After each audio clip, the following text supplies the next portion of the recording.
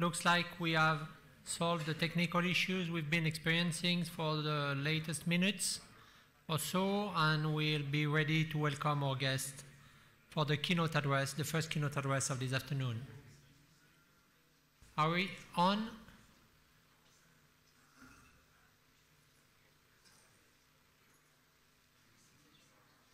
That's okay. Please give me a thumb up if we are online.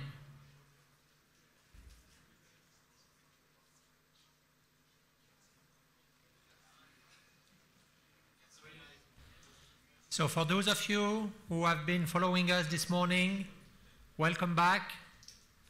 For those of you who just joined us, welcome to the first EI2 Air and Space Power Conference. I'm Colonel Richard Rowe. I'll be walking you through the panels this afternoon. On schedule, we will have a keynote address from Colonel Professor John Andreas Olsen from the Royal Norwegian Air Force.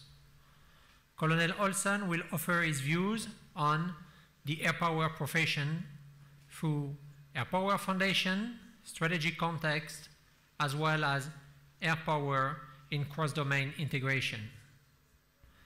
I am delighted personally to have the opportunity to hear him directly, as I, probably like many of you, I presume, know him through the many books and articles he wrote on air power, and which made him one of the world leading references on the topic. As professor, Colonel Olsen lectured worldwide and received several awards for his work.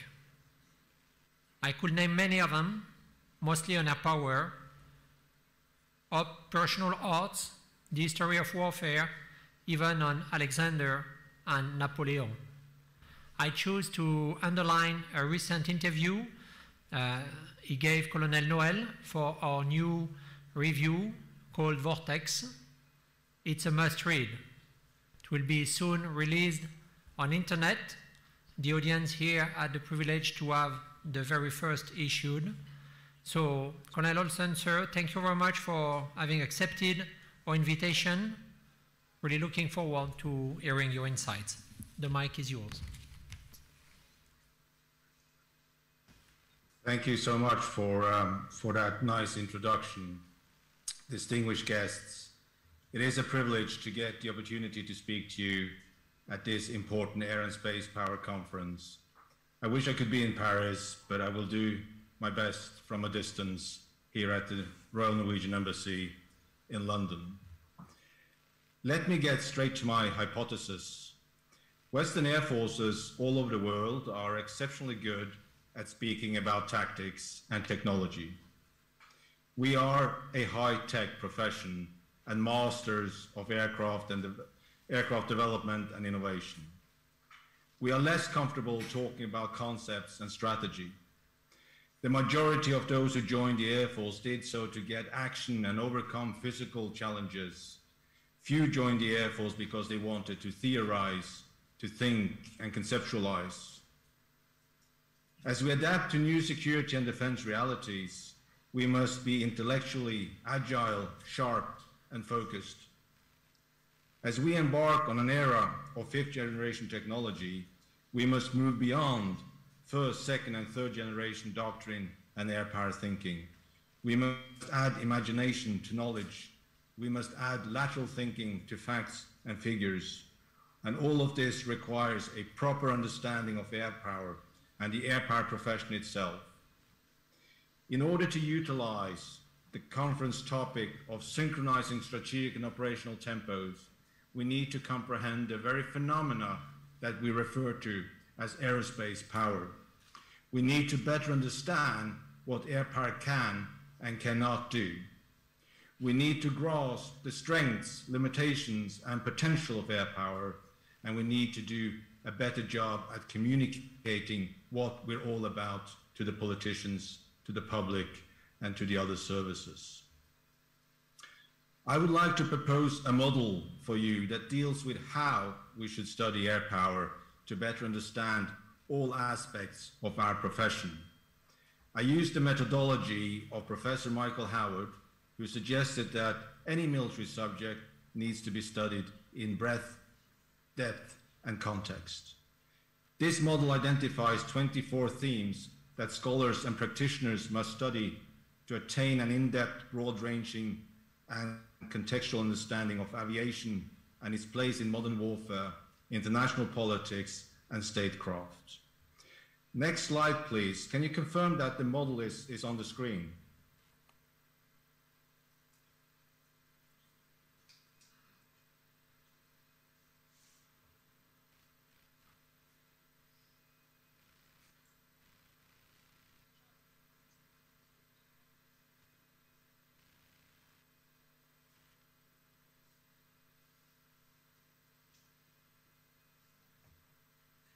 I cannot see the slides from my position. Could you please confirm that the slide is up? And one more. There we go. Following Professor Howard's advice, part 1 covers broad developments and experiences reflecting the breadth of how to study air power.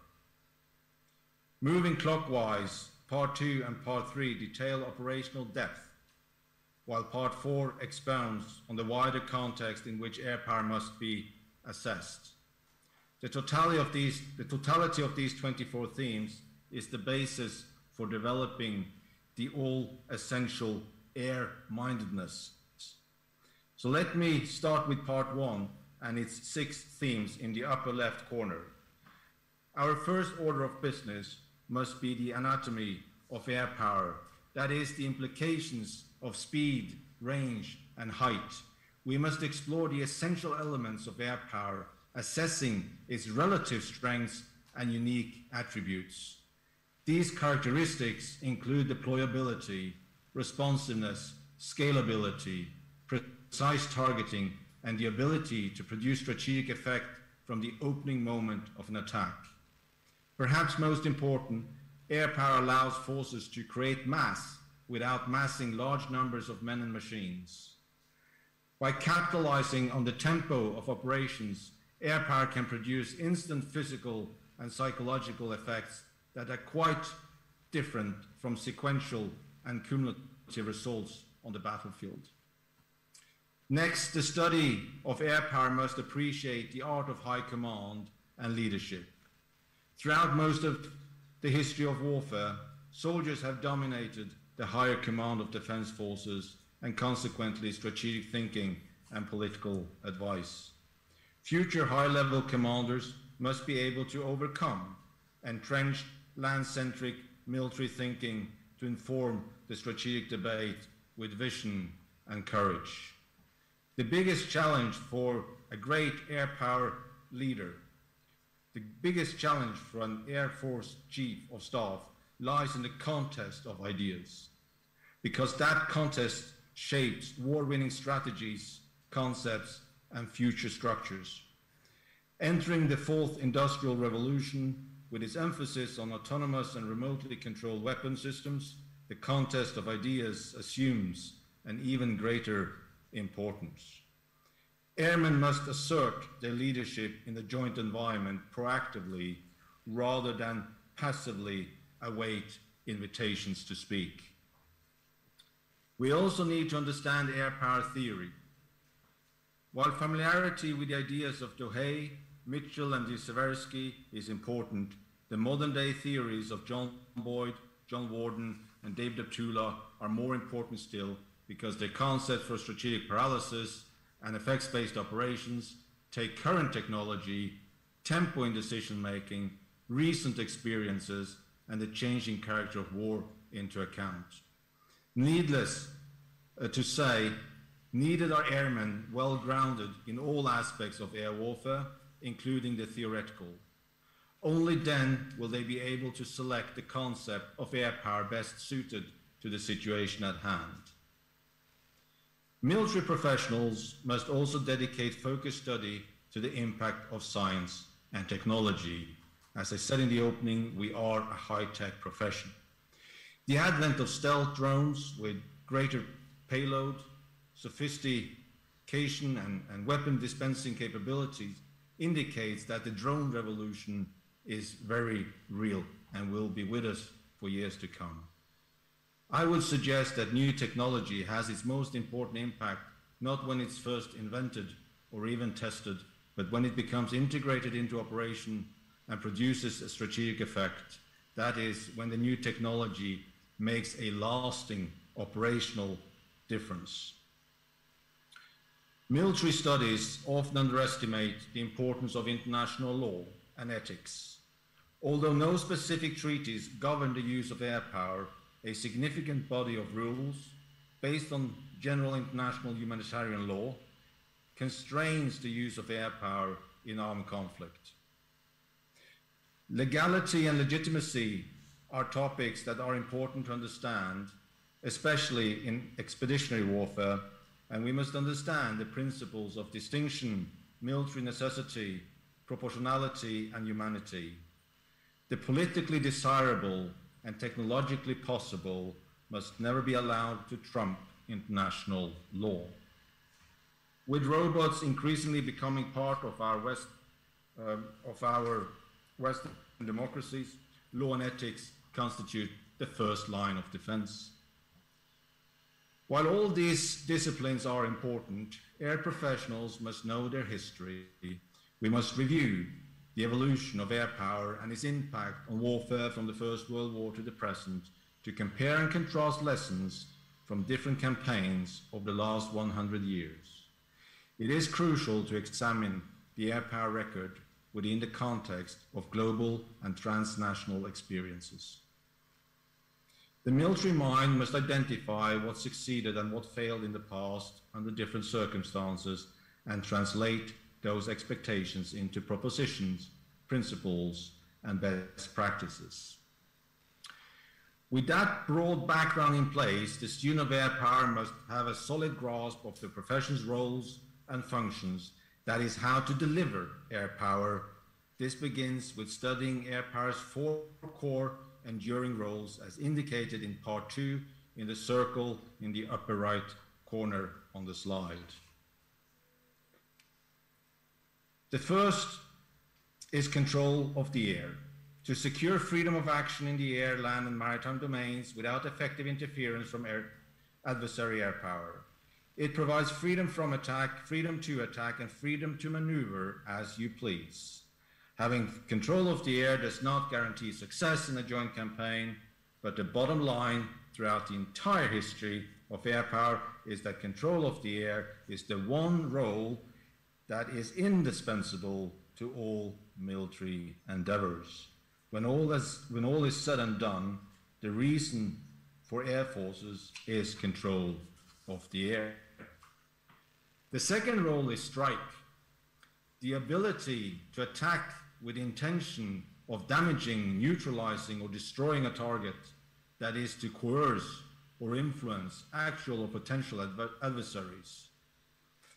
Although strike is just one of the roles, it is the one that normally receives most attention because it causes destruction and casualties. It can take many forms, from strategic attack to interdiction to close air support. It is very powerful when applied as part of parallel warfare, in which several aircraft can strike targets simultaneously across the entire theater with intent of paralyzing and degrading. The demonstrated capability to strike an opponent allows states to apply a range of strategies, from diplomatic warning through show of force to the actual use of force. Third is intelligence, surveillance, and reconnaissance, what we call ISR, and that is to inform tactical, operational, and strategic understanding. At the most basic level, this involves getting the right information and intelligence to the right people in the right format at the right time. One of the main advances of next generation aircraft is their netted capability to gather accurate data and disseminate it immediately. Through sensor fusion and data analysis capabilities, the pilot in the air and the operators on the ground receive an integrated air picture in real time offering unprecedented situational awareness. Any war begins and ends with intelligence. Yet, as the movie Eye in the Sky demonstrates, even perfect intelligence can raise legal and ethical issues when it comes to the decision to bomb or not to bomb. We must never forget that war is about human lives. Selecting objectives to strike is the essence of strategy, but being able to strike anything does not mean one should strike everything. The fourth role is air mobility, that is to move personnel, equipment, or forces using airborne platforms to enable maneuver and sustainment. The 100-year history of air power validates the airlift as a means of crisis response for both humanitarian relief and military presence. The Berlin airlift was the first embodiment of a soft power approach because it achieved great and notable strategic success without the use of overt combat force. Mobility includes air-to-air refueling tankers, which extend operational reach and endurance. Helicopters are especially well suited to recover equipment and rescue people, including search and rescue under very difficult, unforgiving conditions. These roles cannot be properly understood without connecting them to the broader studies of command and control, the crucial enabler to lead an air campaign, that is, to direct assigned forces by following the principles of centralized command and adaptive execution. Command and control represents both the process and the means for exercising authority over our assigned forces. It unites the people, systems, and processes involved in making policy, developing capability, acting upon operational decisions, and preparing force for operations to achieve national objectives. Then there is logistics, and that should never be an afterthought. Logistics is applying principles and philosophies to support movement and maintenance of forces. Logistics is fundamental. It's a fundamental component to military capability. It's the critical enabler of air power.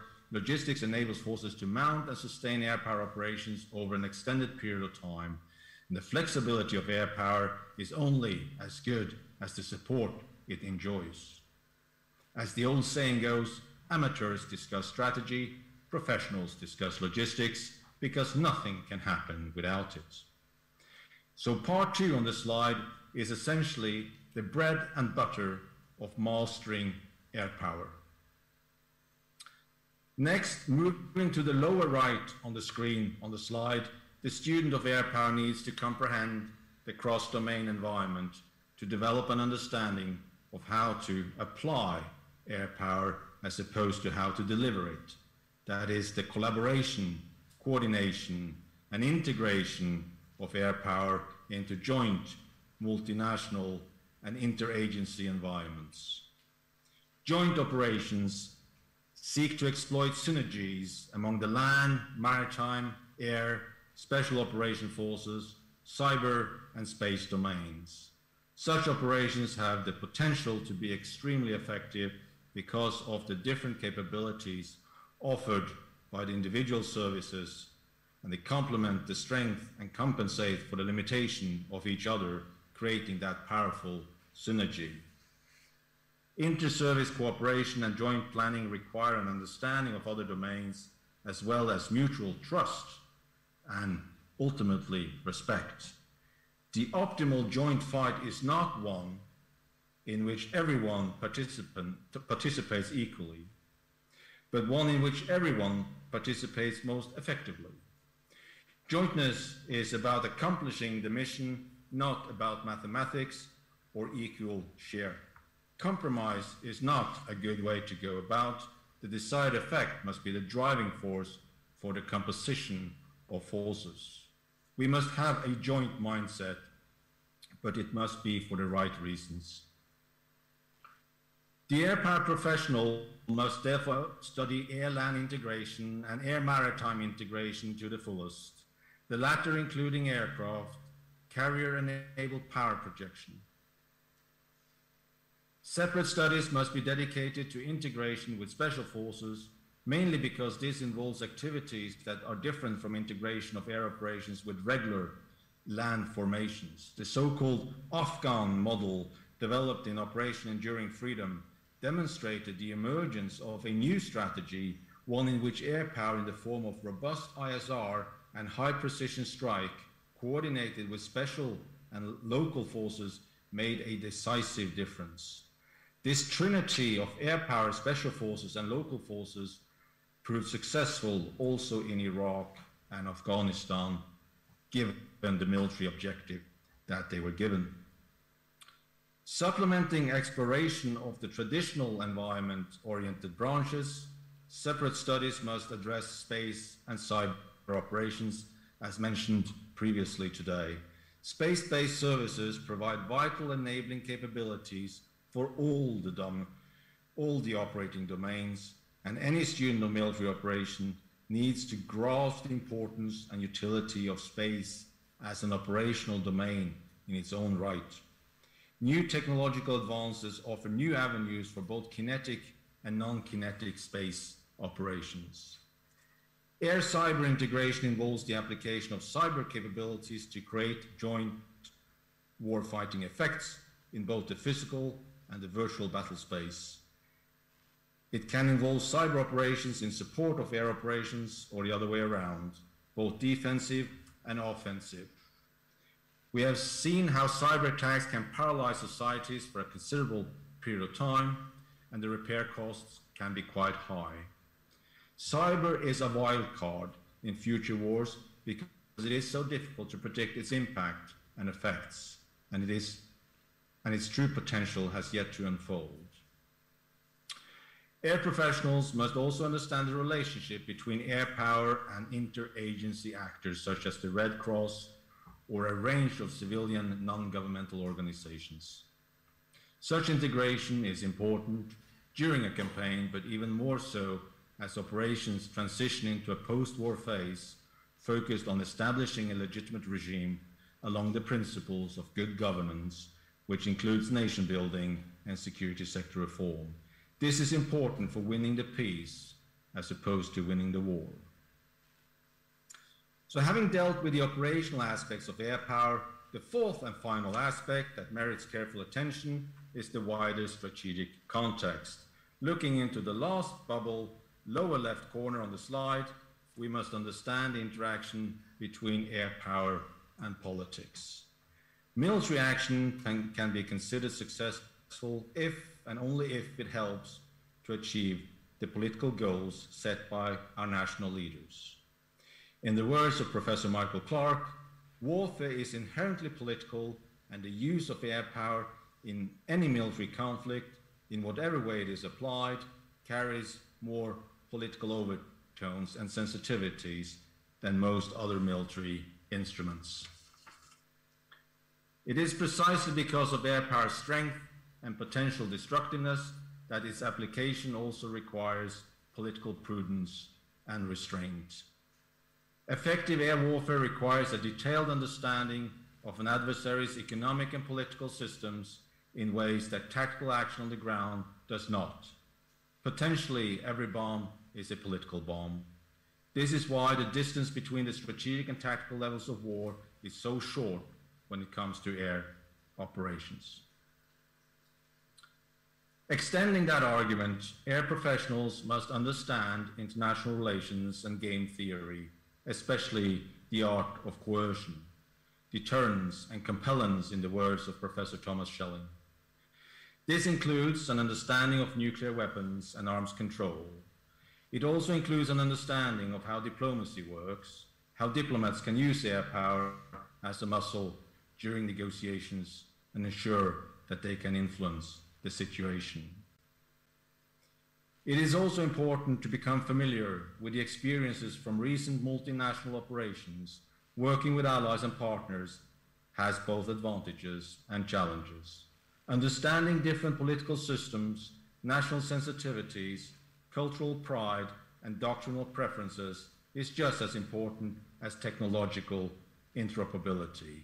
One thing is plug and play with technology, Another thing is plug and play with the intellect and the conceptual side and the like-mindedness that we have in common. Sun Tzu taught us that if you know the enemy and know yourself, you need not fear the result of 100 battles, but we need to know our friends and allies and what the sensitivities are. It is no less important to understand the fourth estate, the press and the media. The instant reporting puts extra pressure on those involved in air power. Air power produces highly visible results. The physical drama and the psychological trauma always lend themselves to negative and graphic depictions. We must do better to win the battle of the narrative. The truth must never be the first casualty of war. We must always be accountable to our people. That is the essence of a democracy. Air power professionals must also be able to justify the cost of combat air power. Building first-rate air forces is undeniably very expensive. Consider the cost of a fifth-generation aircraft. Both parliamentarians and the public must understand that air power is worth the investment. Otherwise, they will not spend money on defense and air forces. The true cost of military equipment must be measured not by unit cost, but by the effect an asset has on the opponent. That is the all-important question of operational cost effectiveness. Viewed in this way, even an expensive weapon can be relatively inexpensive in terms of effect. As far as one-liners go, aircraft is an investment, not a cost. A strong air force is an investment in national security. This insight also applies to the interdependent relationship between industry and air power.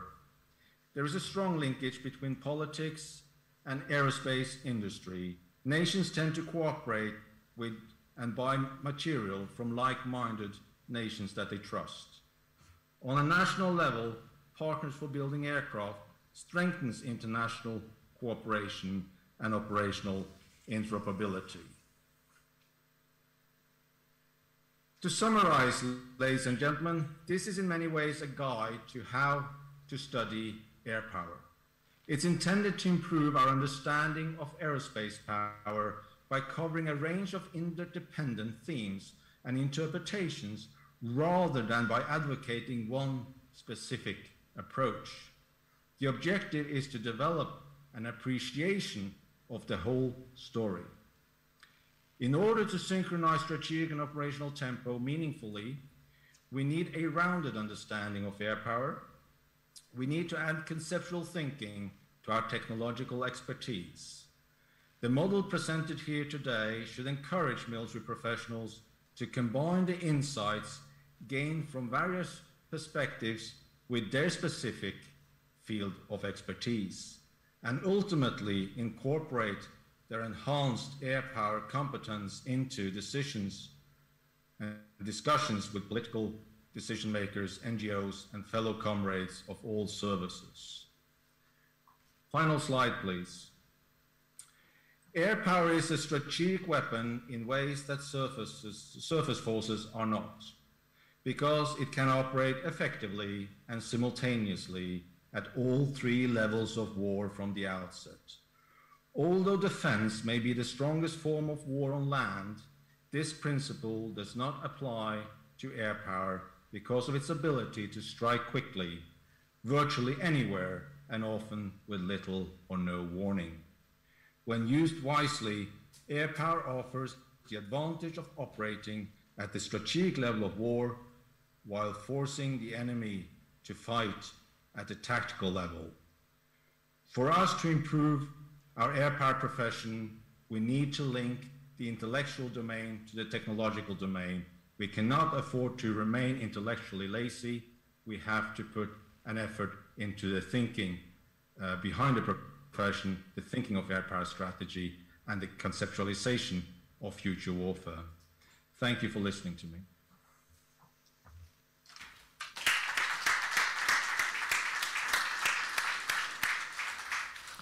Thank you, sir, for your insights, and thank you for this wise conclusion that the maximum use of force is in no way incompatible for the maximum use of the intellect. Thank you. So it's now time to, we won't have time to take questions for keynote addresses. We will get questions this afternoon during roundtables. So having heard discussions this morning regarding political, strategic, and capability development issues regarding the synchronization of tempos, it is now time to focus on what Professor Olson depicted in his bottom right corner, the cross-domain integration. So we're going to look at operational aspects of the question of synchronization. That will be the driver of this afternoon's agenda. So our next panel will discuss the joint engagement under the moderation of Dr. Signe-Marie Kold-Rafkilde from the Danish Institute of International Studies from Denmark. Dr. Rafkilde's research focuses on what she labels contemporary interventionism and particularly conflict, borders, and terrorism in West Africa's Sahel region. She has worked on many articles, studies, and research, and have been published in many journals worldwide, such as International Affairs, Progress in International Development Studies. Before I handle her the mic so that she can introduce this topic more in depth and the speakers of this roundtable, I'll pause to remind you the way to ask questions. So for people online, you can ask questions through the YouTube feed or using the Twitter hashtag EI2 Airspace Power. For people in the room, you can either use these two media or you can also use the numbers that are depicted on the aisle. You text your question to this number. Thank you for your attention. Dr. Rafkilde, the floor is yours.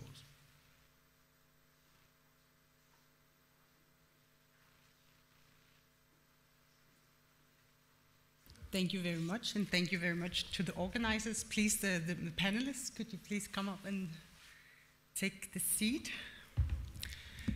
We're very happy to be here at this very important topic and to welcome you to the Roundtable 3 on joint all-domain engagements, air and space effects.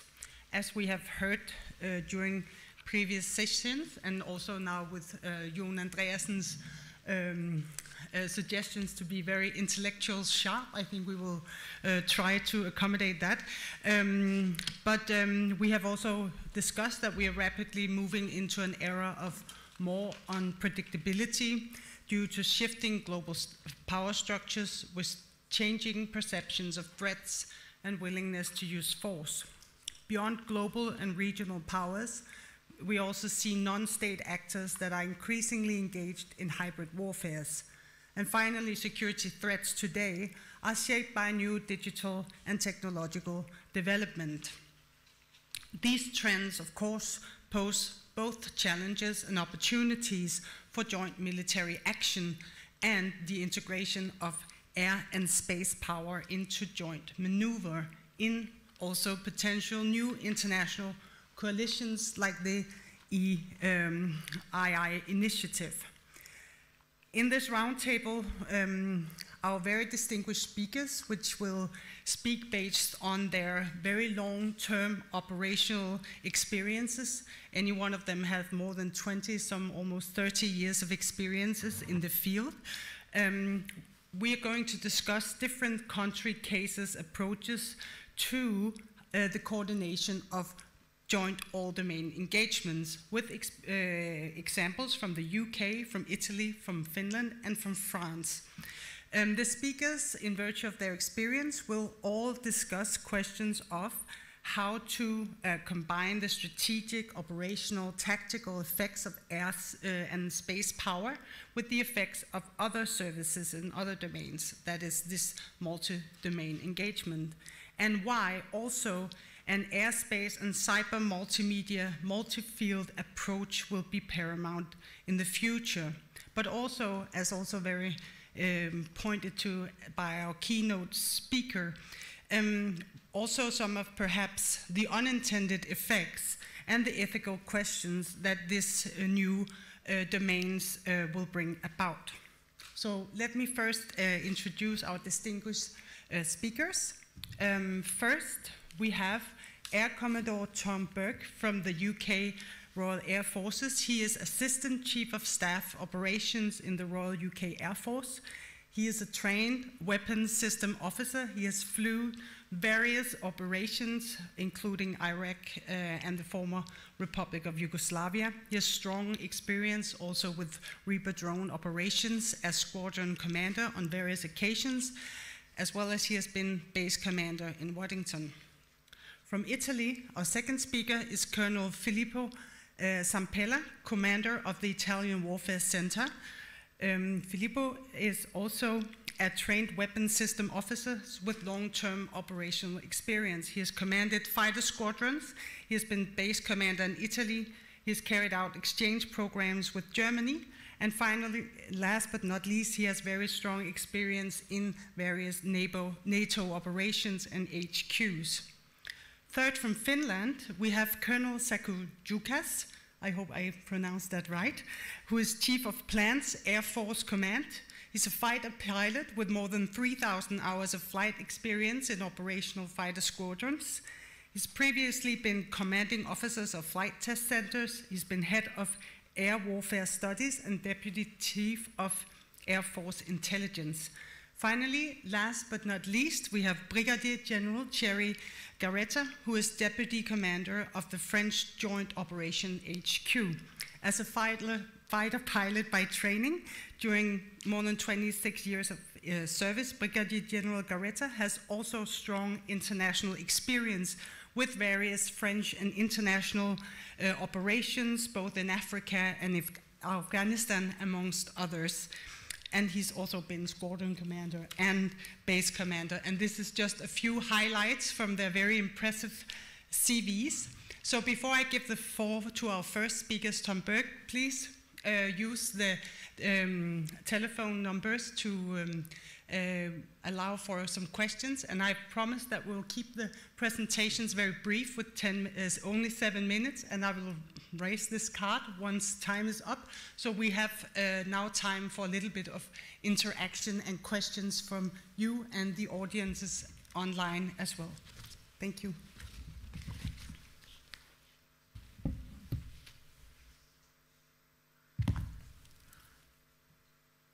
Well, good afternoon, everybody. Thank you, Sean, and thank you, Julian and Richard, for putting on such an excellent conference today. So I'll be quick. So my two key words are tempo and integration. I think in framing the multi-domain integration issue, we have to be realistic and state that we are in the early days of getting it right.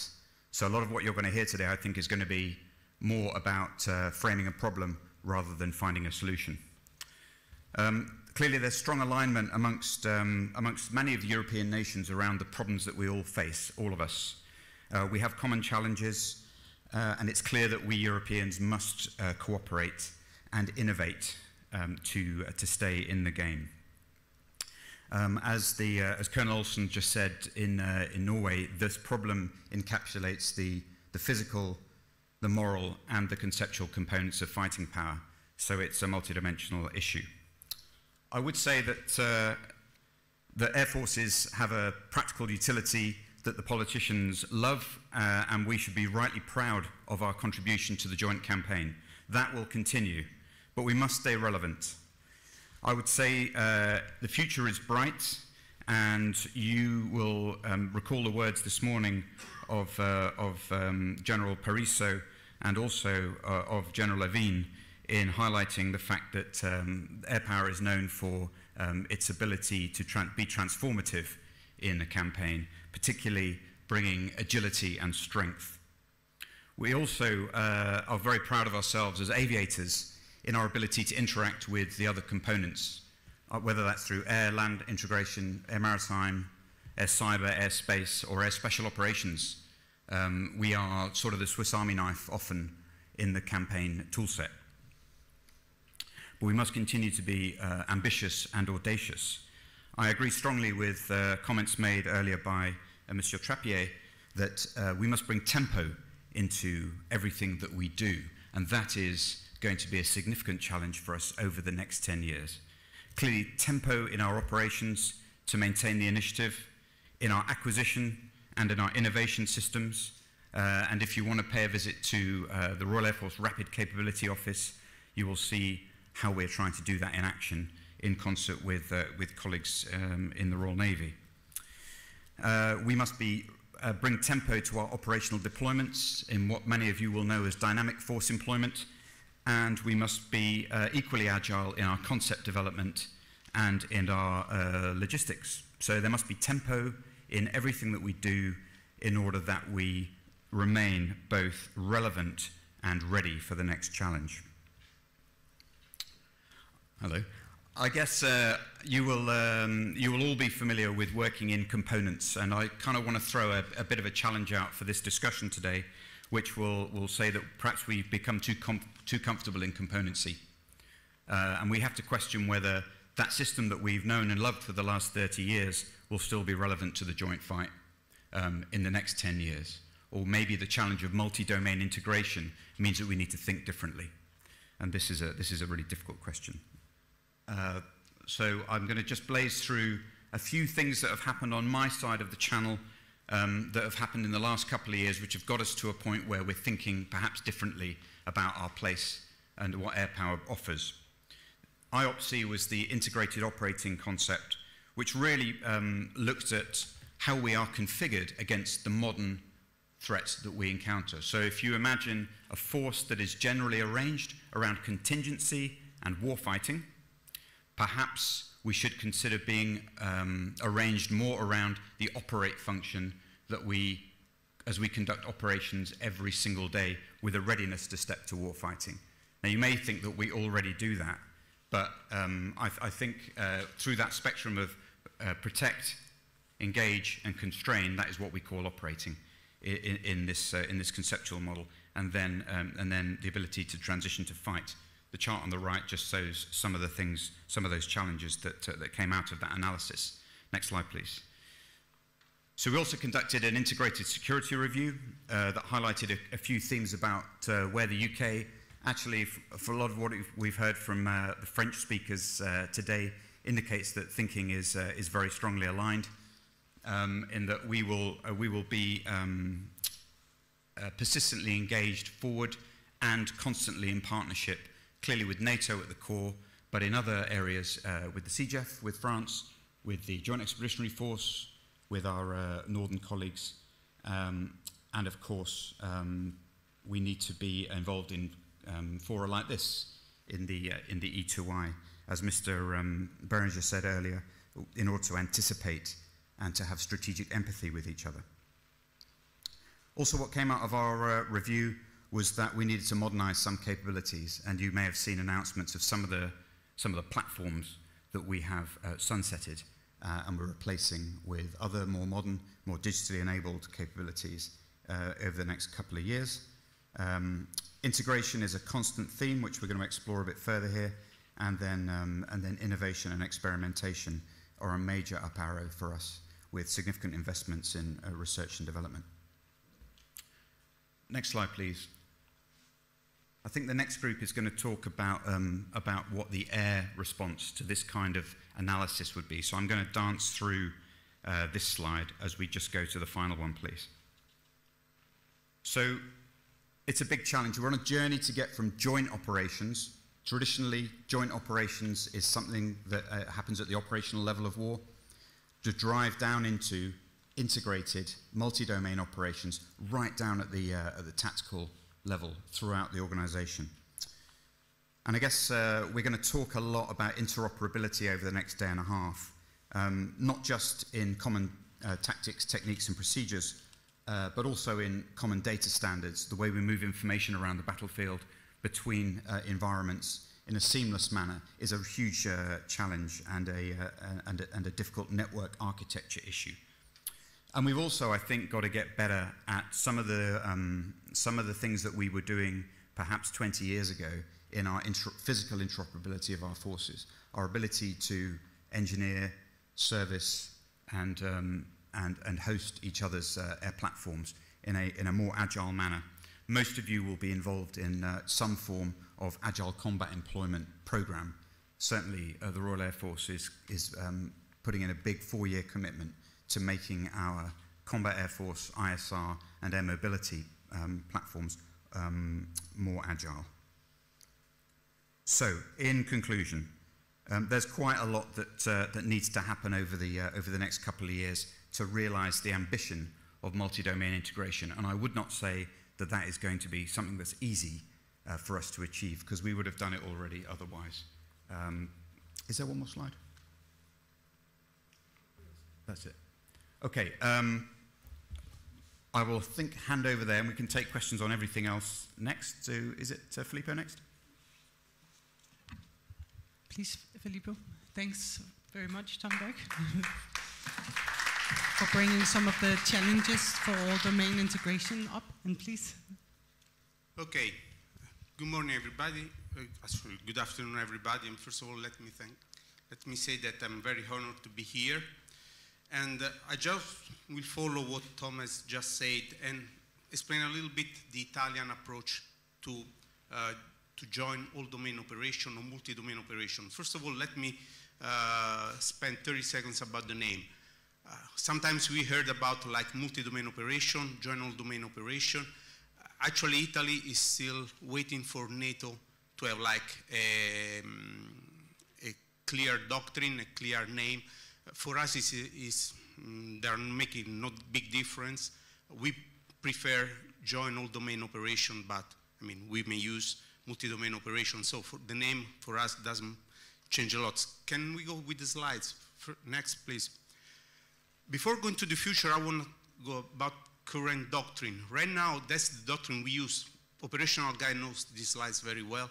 We use following the NATO doctrine, so supported commander with orders coming up in a synchronized board, and it works. So I would say why we need to change something that it works, and that's the question we are working around. So next. We heard this morning that what is changing is the enemy, is the threats. One thing, apart from all the good things we listened to this morning, one thing which is very important for us, I always stress to my commanders, is that what we are not used as operational guys is to think that there can be effects not only in the physical dimension, which we are used. We drop the bomb, or the enemy drop the bomb, and there is a physical aspect. But there are also effects in the virtual and in cognitive areas. And we are, as military, we are less used to this kind of effects. So that's something that we need to evolve, and we need to think, as our Norwegian colleague said before, we need to think doctrinally how we in the military can also think about cognitive and virtual effects. Next slide, please. So for us in Italy, the answer is join an all domain. And again, it's difficult to think about it. We are used air, flies, the land people move on the ground, the maritime people is at sea. We need to evolve a little bit. We need to take also cyberspace and space in consideration, and we need to think at the electromagnetic spectrum. So we start to train a generation of new guys, of new operational guy in a different approach. Next. Really, what is changing? You have like what we saw in the past and what we are looking in the future. Is 2 points I would like to highlight in this slide. First of all, each component command is clear to have effects also in other domains. This is easy for us in the Air Force. It's a little bit more complex for people from the ground and from the land. But we need to think not only to drop, as I said before, to drop bombs for us in the air over the land, is to take effects which, again, and I stress this because for us is one key point in the cognitive and in the virtual dimension. And one thing I would like also to stress is that we start to train a new generation of guy thinking not only at kinetic effects, but non-kinetic effects, which is very important under a unified command. So we do not need to think, again, just as component commands, but we need to think as a joint force, which is difficult for us, especially for old guys like me, who grew up under a component command, just thinking air as air. Next. I will leave a couple of seconds. This is a quote from from the Chief of US Air Force a few years ago. And again, joint domain operation are not joint operation. That's different, and that's what we as the Italian Air Warfare Center are working as a doctrine, to differentiate joint ops from joint all-domain ops, which are taking us to a different level. Next, so if we want to, in the few next slide, just to concentrate what changed in Air C2, and I'm coming from the C2 center in Italy, from Command and Control Center in Italy.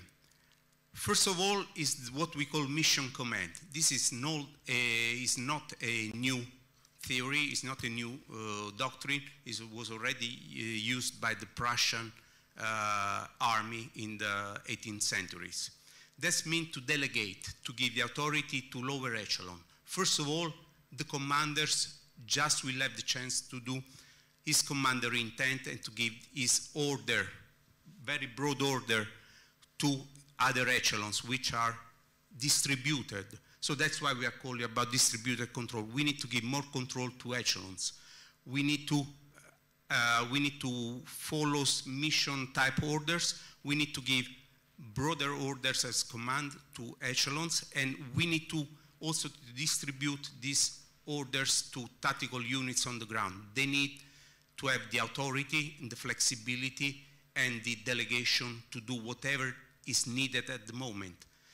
I always remind me what I heard in the States about talking about multi-domain operation. We need to act at the speed of light against an enemy, which is at the speed of sound. That's the only way to win the war. So next, and another thing which is very important, we are working also with the industry, is about combat cloud. We heard this morning, we heard people from industry talking this morning. This is very important. Links are good. Today we are used to link 22, link 16, but they are just point-to-point communication with geographical, sometimes geographical restriction. We need to take combat clouds that everybody can use all over the world. We need to think a very extended air operation area of responsibility. So we need to have clouds, and this is important. That's something we need to spend our money on. We need to spend our money and our ideas on artificial intelligence. So to close, I always like the next slide, please, this example. This is not my example I heard in the States, so maybe my American colleagues already have a good version of this from more illustrious speakers.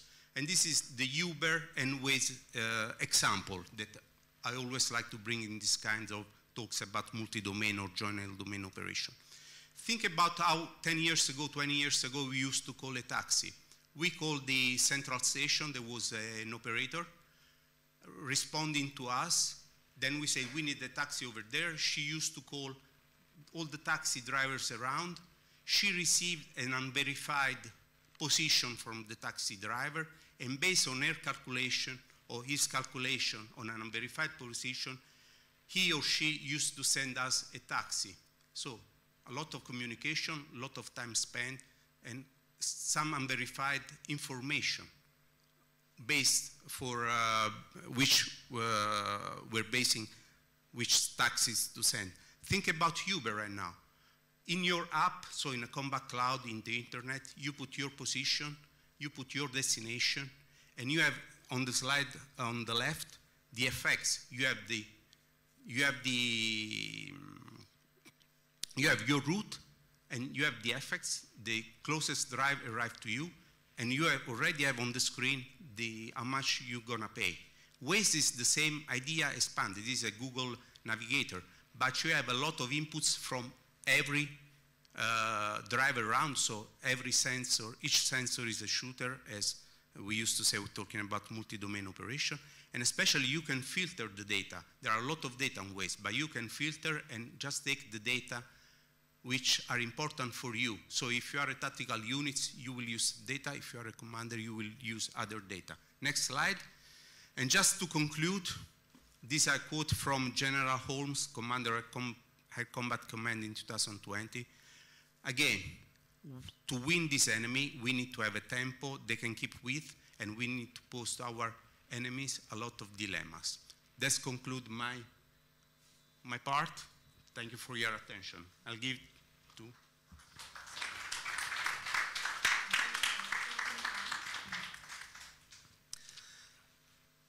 Okay, thank you. We have slides.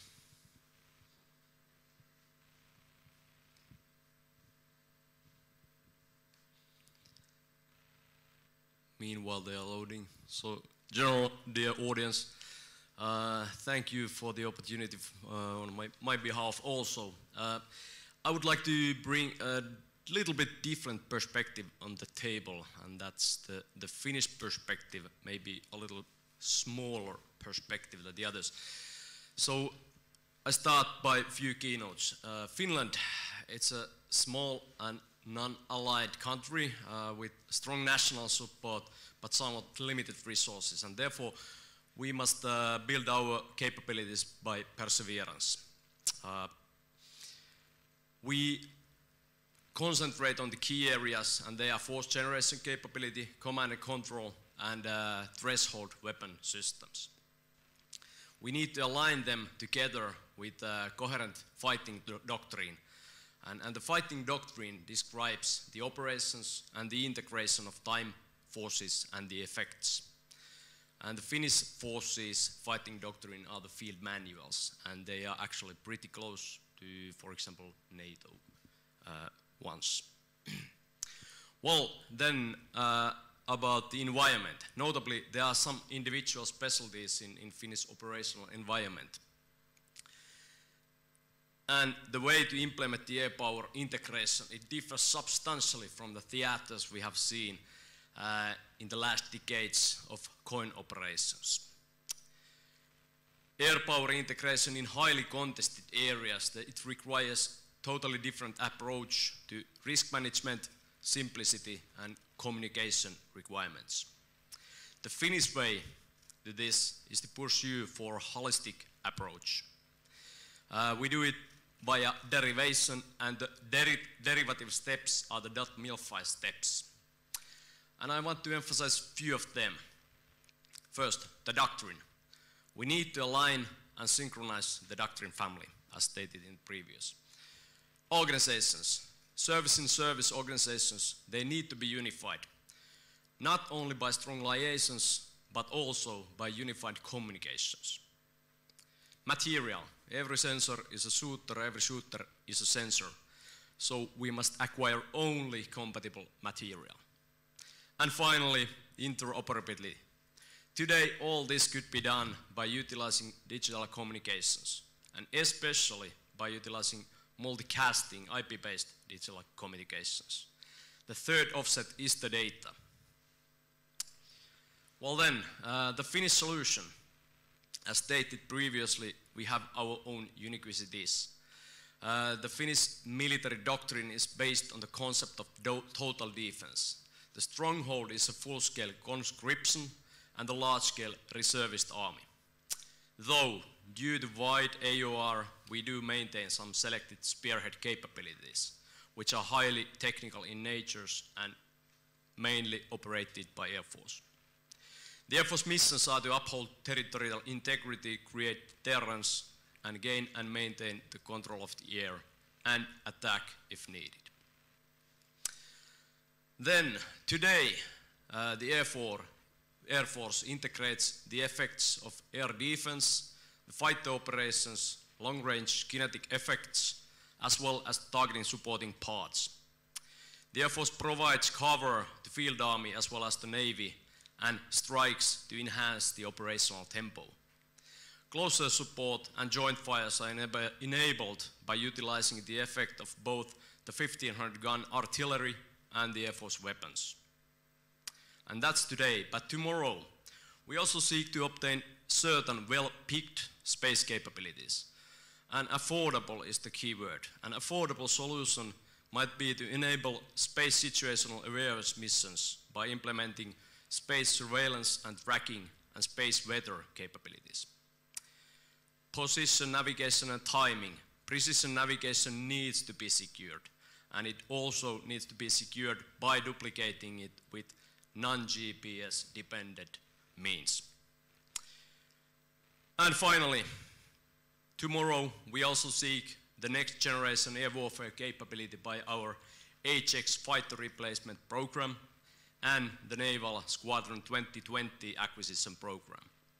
These next generation systems, they will provide us with all domain capabilities.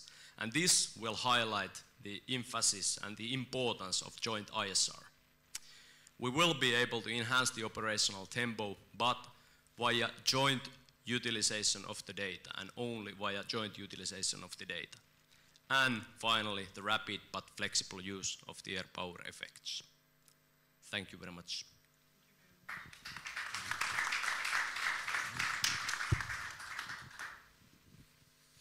Well, I will give you the French point of view. So after speaking about strategy, technology, I will give you some examples of our joint operations, current operations. And to begin with, I will give you the context of our involvement in operations. We are involved against mainly two threats. We have terrorist threat, which are divided into group ISIS and Al-Qaeda. And the other threat are strategic competitors, main strategic competitors, and we could say that Russia, China, Iran are our strategic competitors. And in this context, we are involved in, we engage about 26,000 people in our operation, in a status operational, and roughly 13,000 outside of France in the theater of operations nowadays. So we are involved in a United Nations mission, like MINUSMA in Mali. We're involved in European Union missions, like UTM or IRINI in the Mediterranean Sea. In international coalition, like Operation Inherent Resolve in Iraq. And of course, national-led mission like Barkhane, or led coalition like Takuba, which is the recent coalition in Mali. So in this context, what can be an illustration of air power and air capacity, in especially in support or with the land forces, as an example of a good air-land integration. In Mali, or in the vicinity of Mali, in the Barkhane operation, we have about 7 fighter aircraft that are based in Niamey, in Niger, and we are involved every day in a QRA for 4 countries, Mali, Niger, Burkina Faso, and Chad, and they are engaged every day in this mission of QRA. And we had yesterday an attack in the center of Mali, in Gossi village, which is right in the middle of the combat area, and we sent some mirage because there was an attack, suicide attack, bombing attack on our troops. We had some guys wounded there yesterday. So it is a main engagement of our fighters in this air-land integration every day.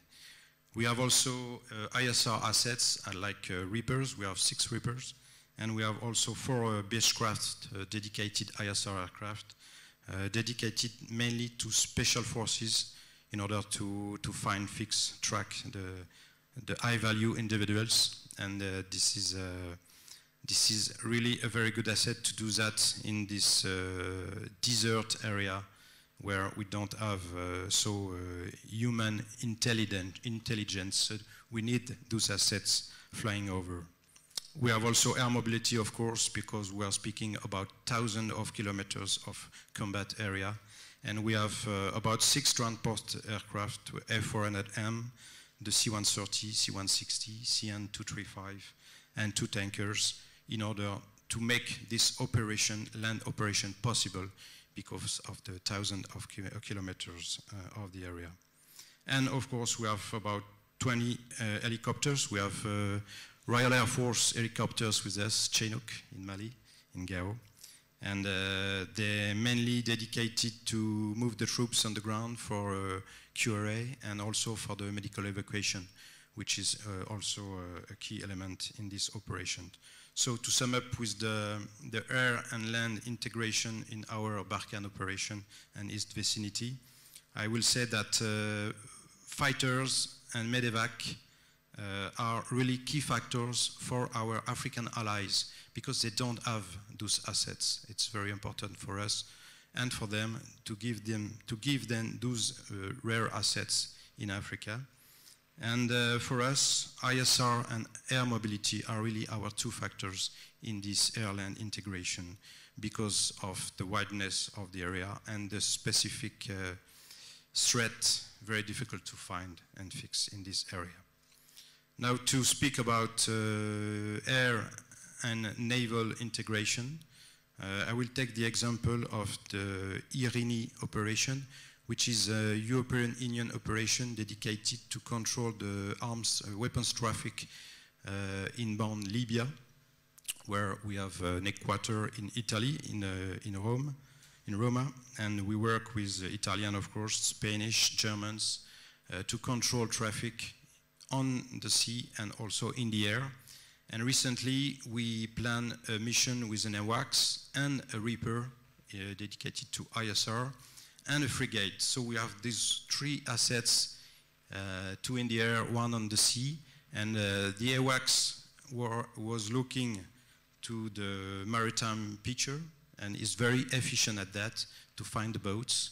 And then sending the Reaper on the boats to control the cargo and to control the identity, and then to give the full mission video to the boat to intercept the dedicated boat. So it was, I think, a very good example of our air and navy integration in our in a European Union operation. Of course, we are also involved in a reassurance mission and ISR mission in the borders of European area in the context and status of NATO mission in Black Sea, for example, or North Atlantic or Mediterranean Sea. So I will say as a keynote that interoperability of our CIS is the key factor with the Navy, because we have the same approach of the threat, but we need to speak with very accuracy and reactivity together. So it's a key factor with CIS.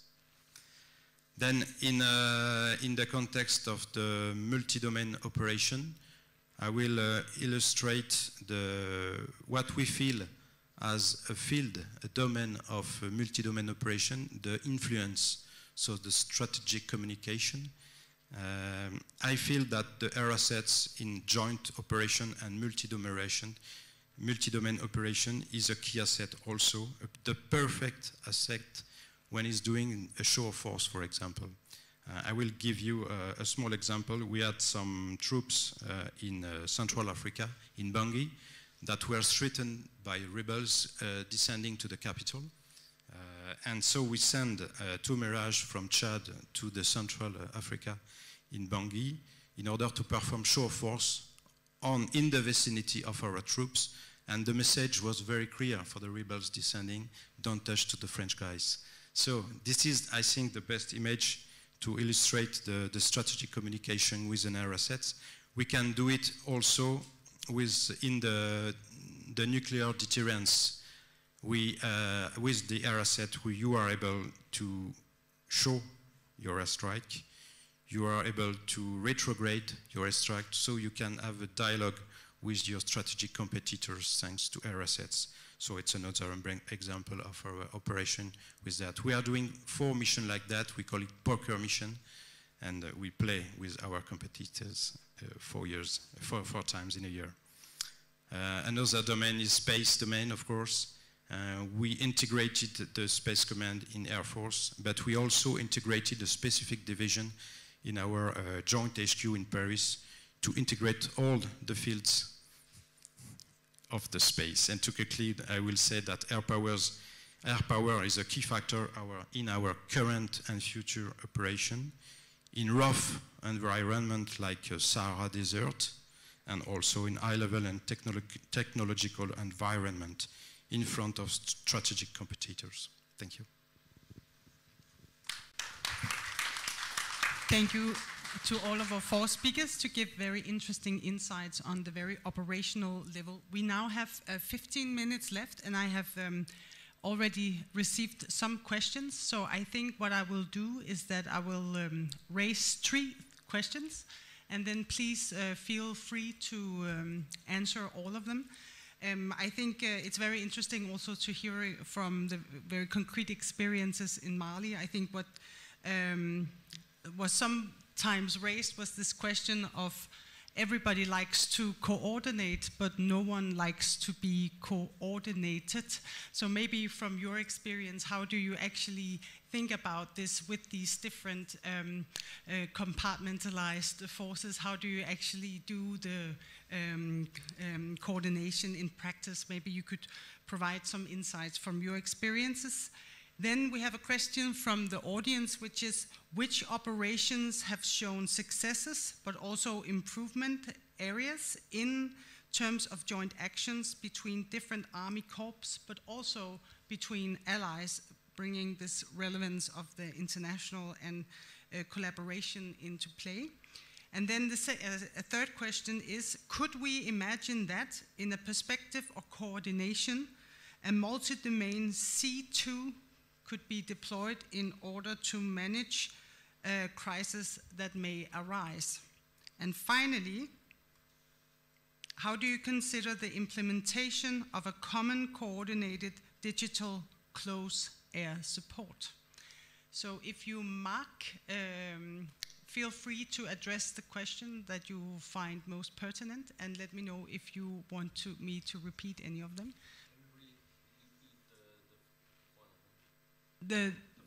The final one is, how does the coordination of joint engagement with political objective work in coalition? Oh, that was actually another question coming in. It's quite, okay, let's just, yeah, there are many questions coming in. So I think we will just, the third one you asked for is, how do you consider the implementation of a common coordinated digital close air support? Should we start with that one? Okay. Does anyone feel? Well, I would say the value of digital assisted close air support is clear in practice and in trials as well. So I think we find that it reduces the time to effect by up to 80%. So it's a good example of moving away from perhaps a rather old-fashioned way of doing business and moving on to your Waze or your Uber example, where you're matching sensors to shooters or to effectors. So it's definitely an area that needs investment, and then the development of common TTPs and data solutions. Thank you. I can take on this one also. The digital CAS, I see it as an enabler. An example, I've been working lots with British JTACs, and they are pain in the ass. So it really helps when it comes to interoperability, because you can counter like language problems or non-standard protocols or things that people might do differently. So when you go digital, you have the certain way of doing things, and it makes it lots easier. And of course, it cuts the time, which is the most important thing. Thank you. Colonel Pella, did you have something to add on the digital close air support? No, not from my side. I was interested a little bit in the question before. So I think when we started was just the one before. Could we imagine that in a perspective of coordination, a multi-domain C2 could be deployed in order to manage crises that may arise? Well, that's that's a question I really like a lot, because we spend a lot of time doctrinally, so we are not talking about the way we'll develop, but doctrinally we talked about this aspect because really we think the multi-domain will be used just against a peer competitor. So we don't think that since multi-domain is required a lot of efforts, required a lot of funding, and a lot of efforts. We think that we need to think about multi-domain just for not only the operation, but for big crisis, or I would say opposing peer competitors. So when we talk about crisis, the example I flashed in my first slide about what we're using today is still very valid. But again, this is how in Italy we think doctrinally. It may evolve in the future, but right now we don't see to use it for very small local operation. Do you have a comment on that question? Otherwise, I think it would be interesting also not to forget this question of coordination, because this is something that people are asking about. How does coordination of joint engagement with political objectives works in these kind of coalitions? And also perhaps the last question, and then we will take the round again, could be this aspect of best practices and cases of success where it has actually worked. So please, I'll let you start. Difficult question. Of course, coordination is the key element, because we have many different population coming from land, air, sea, and other domains.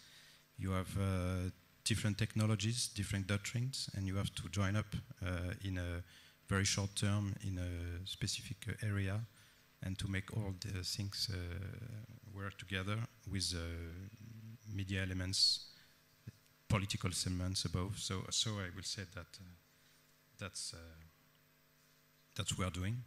That's we are doing, and of course it's not easy because you have people thinking different.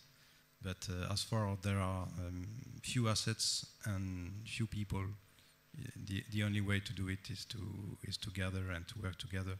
So what is interesting is that it's sometimes easier to work with another airman from another country than to work with the army guy of your country.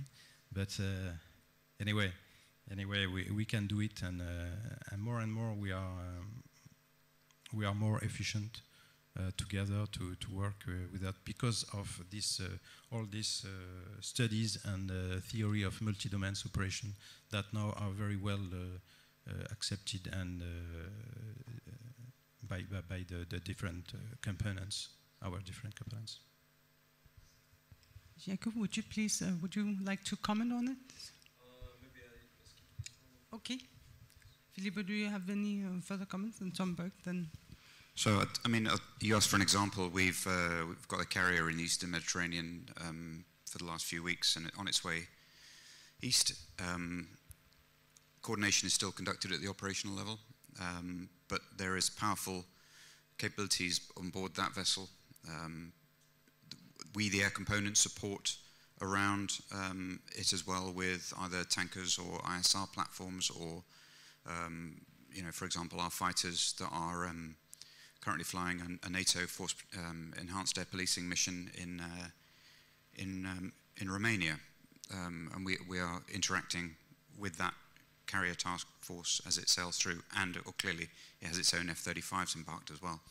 So if you were to go to the multi-domain operations center that we are building in where I come from, on that floor you will see not only aviators, but also people from the cyber world, from other government departments, and also from the Space Force. So there are examples of multi-domain operations happening even at the tactical component level right now, and I don't mean that, to back to your original question, I don't mean that in the sense of it's a war, it's a war fighting, it's a crisis. This is global routine operations that are happening every day in NATO's vigilance areas. So I think it's a reality, but it's definitely an area that is gaining pace, and it's already showing fruit in the results. But back to the basic question is the coordination is still primarily at the operational level.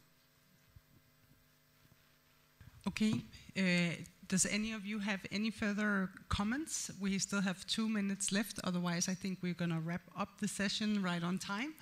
Thank you. Yeah. Just to make a parallel with the panel before us, with the industrial guys, they were speaking about cooperation in industry. I think we can make a parallel with the cooperation with the different components, because you have something to do, you know how to do it, you have the instruments to do it, you have the capacity to do it, and at the end, you have a political will to make you work together, and you have to find a solution to make all the components and the capacity work together, even if it is not your purpose, personal purpose, you have to do it. So I will do this parallel with the industrial world. Thank you for bringing that parallel in. I thought that stirred some ideas. Please. No, just one thing I wanted to add, which was we're finding it takes 4 or 5 years to train a really good, high-quality data analyst. And the workforce that we have now is not the workforce that we need in 2025. So the building begins really for those long lead items to build those skills into our workforce. There is amazing talent out there, I would say, already hidden amongst you. We have found some real fantastic aptitude, and I think we're all finding that. But if we're growing people from when they enter the organization, now is the time to be thinking of what skills we need to build in. Philippe. Just to close, in Italy we just trained the first 2 we call chief data analysts. They will be put as a consultant of the commander, like the LIGAD and the Politicad. We will have a chief data, because really the commanders need to filter the data. Filtering the data, understand which data to use is very difficult. The normal example we take is that if you think about President Bush on Air Force One during the 11 September 2001, he had, right now on our cell phone, we have 10,000 times the amount of information he had. So with all this, the information you need to filter, otherwise the command will be overwhelmed. Colonel Dukas, please. And just a small note on that, we need to be really on the line when we are recruiting people, because at least in Finland we are lacking of personnel, and we are competing on the same people on every level, and civilian market and military market. And that affects our joint engagement capability, naturally. Thank you for bringing the question of human resources in. I think we actually have time for the last question that just came up. We have 2 minutes left. It is how to deal with complexity in MDO, given the increasing amount of data to be exchanged. What can be done to lift the fog of war, drawing on Clausewitz, and what can be the role of air and space power in dealing with this specific issue? It's a very challenging question, I think. Again, we talk about the data. Data is becoming one of the key factors. The other key factor for us is artificial intelligence. We need to use it because we need to change the way we are actually we are using our component commanders. We have a lot of people, for example, if you think intelligence analysts, right now, and the Americans proved to be effective, we can use artificial intelligence to look at hours and hours of videos, and we can transform those guys in other operators. We can send them to do other jobs which in the future can be more valuable. That's one part of the answer. Tom, I don't know. A long question, but I would like to give a reminder back that if we are operating with persons, soldiers, they need a mission and they need a task. So finally, you have to put it all together and make it a mission and then make it a task. Yeah, I was just going to agree with you, Philippe, actually. So, yeah, well said. Okay, thank you very much, all of you, for your very interesting insights on the challenges and opportunities of joint all-domain engagements. And thank you also for some very interesting questions. It has been a pleasure to be here.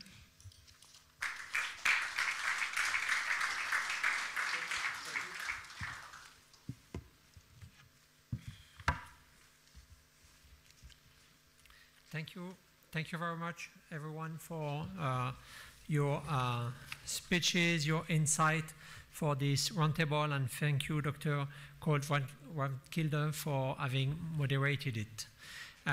We have now scheduled a comfort break, so we'll pass some video for the people online, and for those in the room, we'll take a break for 10 minutes. Please be back in your seats at 15:30.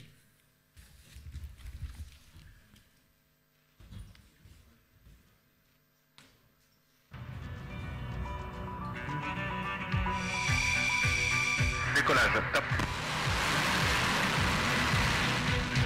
Pour des mesures de sécurité aérienne sur un appareil F4 contact radio.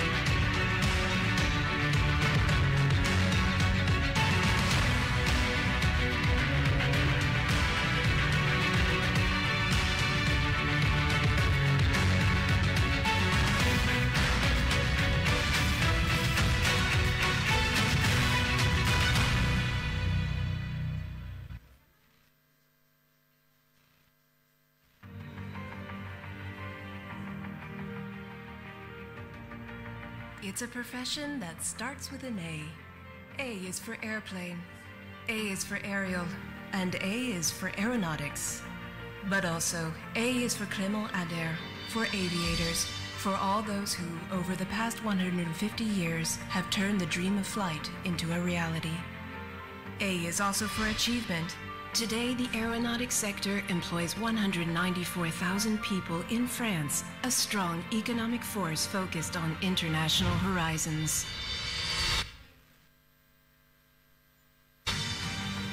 An industry built on knowledge and expertise from both large established corporations and small innovative companies working hand in hand. And so, A is for ambition, because tomorrow, even more so than today, humans are opening up to the world, moving and coming closer to one another, and airplanes will carry them there. On air with an I. I is for Icarus, of course. I is for intelligence, and I is for innovation. Because innovative advances in research and development are at the basic foundations of the French aviation and aerospace industry. Because for over 50 years, the biggest successes in the sector are a result of innovation. Every year, the French aeronautic industry files several thousand patents and invests over 1 billion euros in production equipment. And finally, on air with an R. R is for responsibility, because French aeronautic companies are fully aware of their social and environmental responsibilities.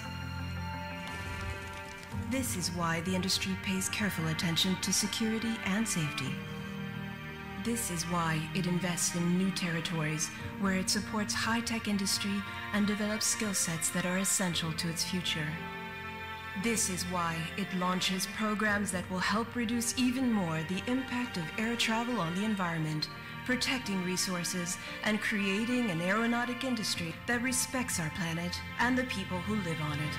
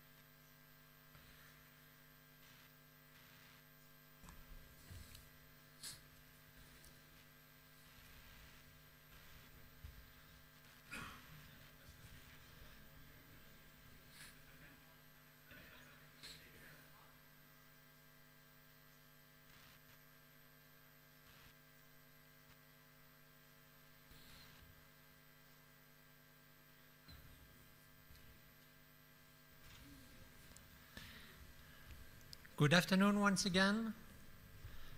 Welcome back after the break.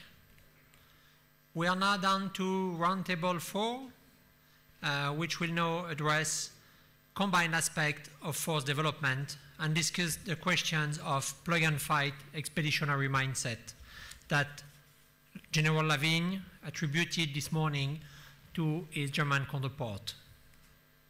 To moderate the discussions of experts from the UK, Denmark, France, and Germany, join me in welcoming Dr. Flemming Spilsbøl Hansen from the Danish Institute for International Studies.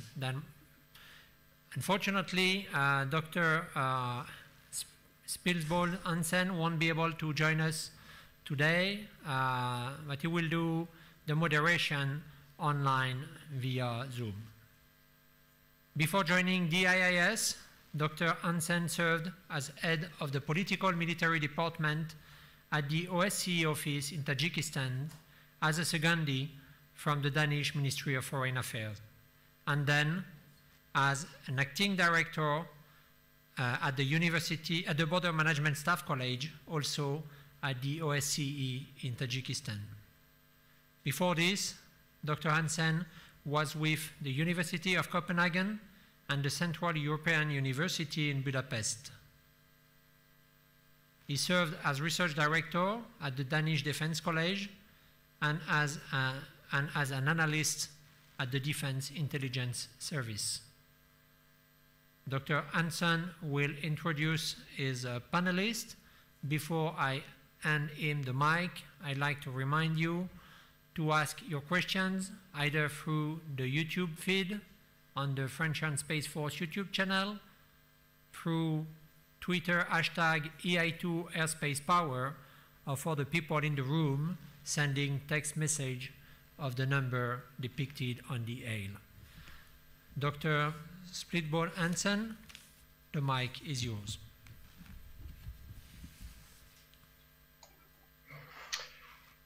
Thank you for this. Thank you for your kind introduction and for your warm welcome. As you can see, I'm online. I am moderating this panel from the comfort of my own home in Copenhagen.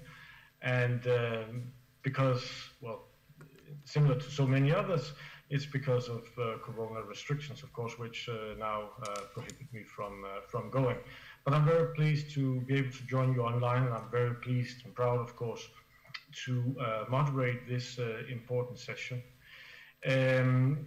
You've already covered quite a lot of ground this morning, and now it's time to turn to plug and play, or of course plug and fight, which we know is increasingly important.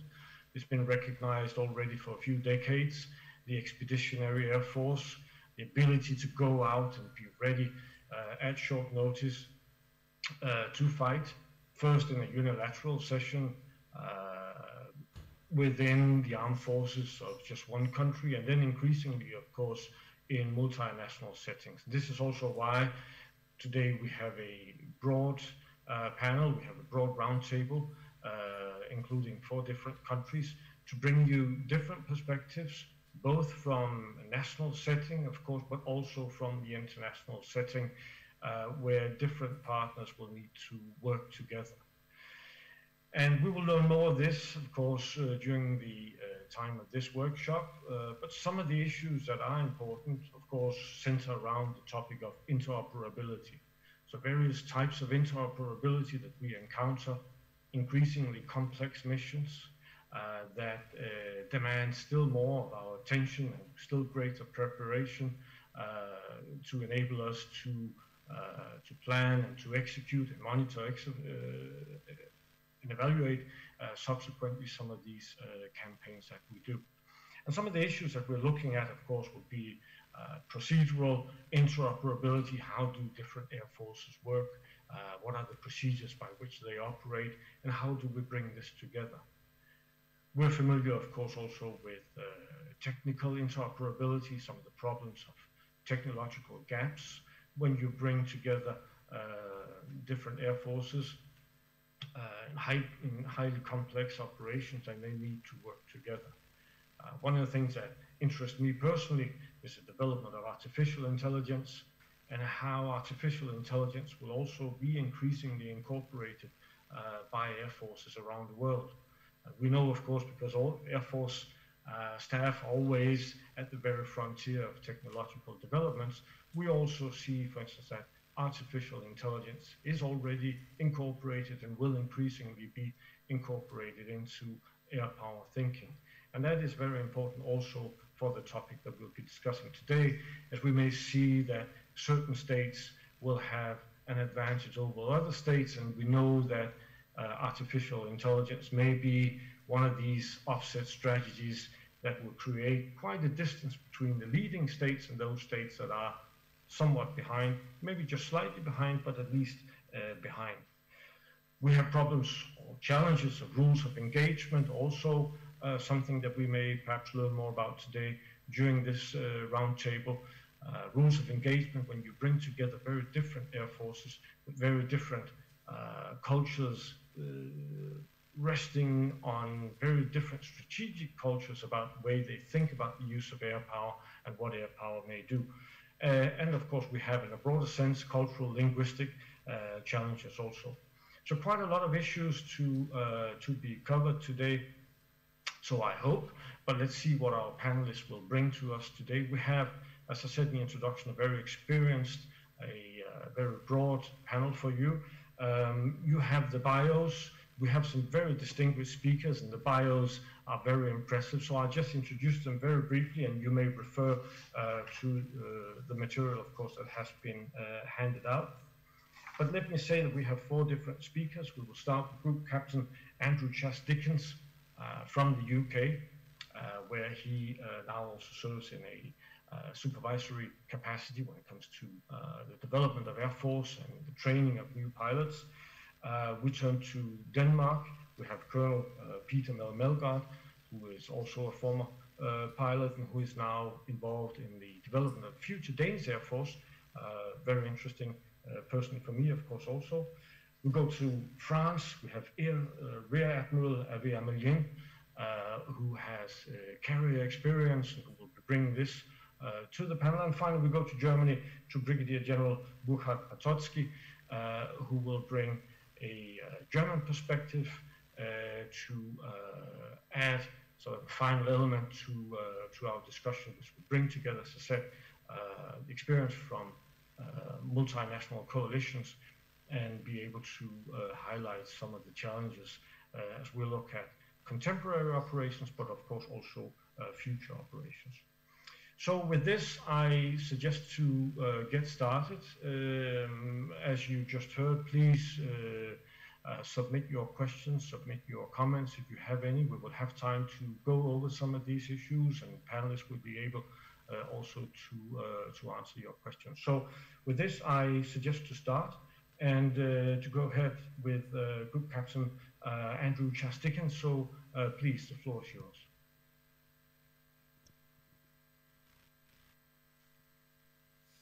Thank you very much for that kind introduction. It's a real pleasure for me to be here this afternoon. I've come from the UK's Air and Space Warfare Centre, and I thought I'd try and answer this question by looking at the UK's conceptual basis. You had Angus Lapsley this morning talk about our integrated review. You had Air Commodore Burke talk about the integrated operating concept, and then he touched on the air operating concept. That's how we think UK air power will work out to about 2030. There are 5 big ideas or themes which I will talk about this afternoon, but I'm happy to expand on any of those when we get into questions as well. The first theme is that the UK air will always be operating but ready to fight. The big idea behind that one is it's what does our routine business look like, but how rapidly could we switch to moving into a fight? We think that the context is changing in terms of competition, and that access to the air domain will be challenged. Control of the air remains the key to enabling the joint force, but it will be more impermanent and increasingly contested at multiple levels. Now, to be able to switch from routine operations to combat quickly requires a high degree of flexibility, and this flexibility is underpinned by effective training and exercising with partners. There is also a link here for the requirement for adaptable C2. So when aircraft are away on operations or on exercise, how do they rapidly reconfigure to a fighting configuration, and how will they be commanded and controlled? That work is in train, and I'm going to talk about that a little bit more at table 5, and I look forward to that tomorrow. The second theme is prep to integrate. This is both vertically but also horizontally. The idea of it is integrated not only across government, but also with allies. It's not just multi-domain, it's making sure that we're integrated with partners as well. In space later. Thank you.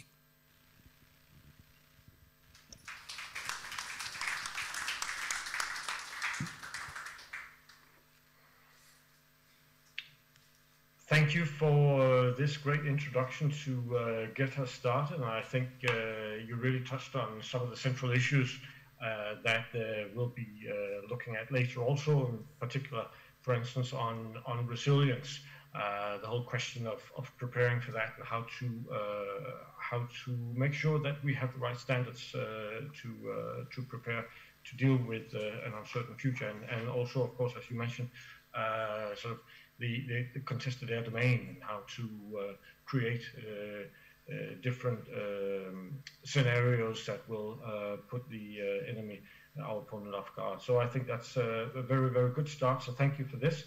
I suggest to move on, and we'll go to a different country. We'll turn now to Denmark, and I trust that we have with us Colonel Peter Melgaard from Denmark, from the Danish Armed Forces. As I said before, Colonel Melgaard is looking at the development of the Danish Air Force, preparing for the future Air Force, and will be taking a perspective from a smaller Air Force, but an Air Force, of course, which has also been quite active in international operations and has gained tremendous insights and experience from that. So with that, if you're with us, Colonel Melgaard, please join us.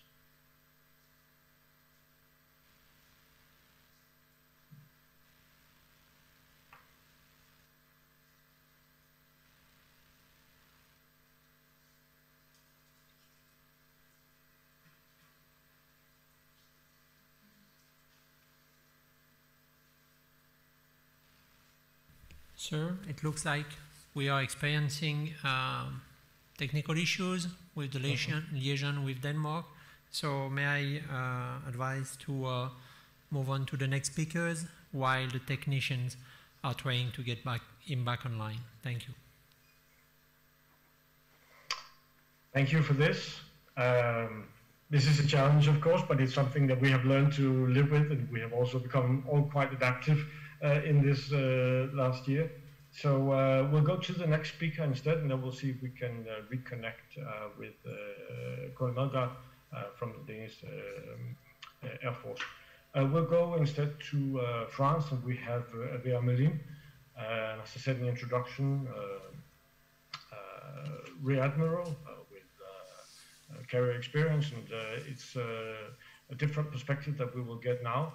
And then experiences also from international operations, and to see how France is thinking about the future of its Air Force, and the question, as we mentioned in the introduction, of interoperability. So with that, Rear Admiral, please join us. Thank you, Fleming. Good afternoon, everyone. I don't have any PowerPoint. As you see, I'm a naval aviator, so it would have been blue and blue. So I try to avoid that. Thank you for inviting me to share my experience regarding plug-and-fight expeditionary mindset. I'll look at the past, because I think we have a lot to learn from the past. We're starting developing that concept with the US Navy when I was the head of strategy in the French Navy. So you can imagine that I strongly believe in that plug-and-fight concept. This is a concept that should not focus only on interoperability, I think. I see two other main factors to plug-and-fight: credibility and complementarity. I will try to illustrate that using my own experience a few years ago. So let's talk about credibility first. There are a few requirements to plug and fight. Certain tools that you need to have if you want to have your voice in a coalition, and the coalition is the world in which we are living most of the time. This is what I call the entry ticket. I have a couple of these requirements in mind. Certain objects are making the difference. Multi-role fighters, airborne early warning, tankers, of course, electronic warfare. But also cruise missiles, aircraft carriers, attack helicopters, satellites. Just a small anecdote. When we arrived in 2001 with the aircraft carriers in south of Pakistan, so it was a challenge. It was a new theater. It was long range. It was 6-7 hours flight. We're not used to that. And it was supposed to require a few days before we plug to the theater with the US. We were lucky we had the E2, the Hawkeye at the time. It was just placed as a shadow of the US E2s from the Stennis and the Lincoln. But a couple of times the US E2s went blind, and so we were very happy to take over. And just after a couple of days, then we were able to work. I think this is one of the first idea I like to stress. We talked about C2, of course. C2 is paramount. It does include intel. And you need to be able to bring your own assessment also with the C2s on of what's going on, understand the battlefield, and have your own view on what's happening. And that's where you base your caveats. And that C2 should be flexible. Going back to Libya, first it was national tasking, then a few days later it was a coalition ad hoc with the UK and US, and then it was a unified protector, and then you have to switch like that, but still do the same mission and be ready to adapt to new partners, new taskings, new messages. So that's credibility. And the second point will be complementarity, meaning learn how to use and combine the best available tools. We won't get the same systems, but at least if we have the same willing, then being complementary and know how to use your partners is, I think, one key thing. You win the battle not only with numbers, not only with technology, but also with persistence and initiative. NATO is bringing persistence for experience, but not really initiative, not all the time. And this is where I see the expeditionary mindset. And this is, in my mind, where EI2 is bringing value to the debate. All assets are useful in projecting air power, but they have to be employed in a coherent way, which means using every tool for what it has been designed for and combine these tools to gain versatility. Coming back to Afghanistan, so we were operating with the US aircraft carriers from the beginning. At the time, the Air Force was negotiating bases on the ground, Manas, Dushanbe, and we were both operating from very far. And so it was really complementary. And at some point, where Kandahar was open, then it was possible to be on site. And instead of having 2 hours to get to the area, it was reduced to 15 to 20, 30 minutes. And then the carriers became secondary assets. The main assets were on the ground. Another example was Libya. I remember talking to the colonel head of the Marine Corps at the time, and he was saying, okay, we had trouble to understand what was going on. I watched the president on TV, and he said it was just south of Benghazi. So he said, we went to work there. And when did he decide to work is between 2 and 5 in the morning, because there was a gap. Nobody was operating there. And so it was filling a gap, and it was very efficient. So it is filling these gaps, having that in mind, that I think is bringing performance. That's what I mean by complementarity. Projecting air power requires another mindset, that's flexibility. Remember the unified protector. Forces on the ground were adapting to the ROEs. They had understood very well. They were like in the mind of the legates, understanding the collateral damage estimate. But then we brought the Army attack helicopters, and it was a game changer. It's a real game changer with the UK. The lesson is that you must integrate all the assets you have, attack helicopters, cruise missiles. Another key point is sharing the effort. Obviously, it is particularly relevant when we speak about air-to-air refueling on airborne early warning. Last thing about complementarity, work your best organization to reduce the loop. It gets back to complementarity, what you have. Just a simple example, in Afghanistan, we had, of course, we were operating south of Pakistan, so it was very far, 700 miles away from the area where we were tasked. And then we had the Army come with communication stuff, and so suddenly we could send text messages from south of Pakistan to the planes that were operating north of Kabul. And that was a real game changer that we brought to Libya, and saying, okay, at the time, HF was the main tool with sometimes 10, 15 minutes freezing. And then we realized that using the same tool that we had in Afghanistan, we could bring the Link 16 to everyone. And bringing the Link 16 was bringing the light to the operations. So flexibility, complementarity. It gets to my final point. Of course, interoperability is very important. But my message on interoperability is that sharing is paramount. It starts with basic connectivity, sharing phone numbers, mails, files up to the secret level, sharing intel, of course. Thinking expeditionary comms are very important. We all know that. With the extended ranges of today's combat, SATCOMs have become very sensitive. But the access to space might be denied. We need to be more resilient and be flexible to find alternative solutions, sometimes locally.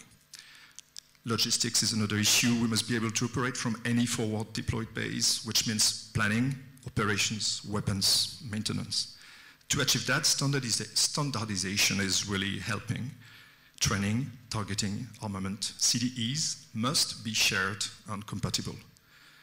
NATO is definitely allowing that, standardization, but interoperability is also gained through clubs, user communities by type, like MRTT, Rafale, Reaper, Typhoon, or by domain.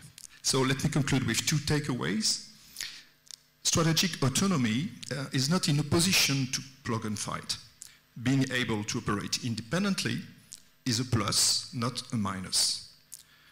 As long as you bring credible tools and that they are compatible. When we fight together, we learn how to make the best of what we have. This is real life. The other point is that it has become more important than ever to share data. Data is the new gold. If there is one field where we should work on interoperability is connectivity. Thank you.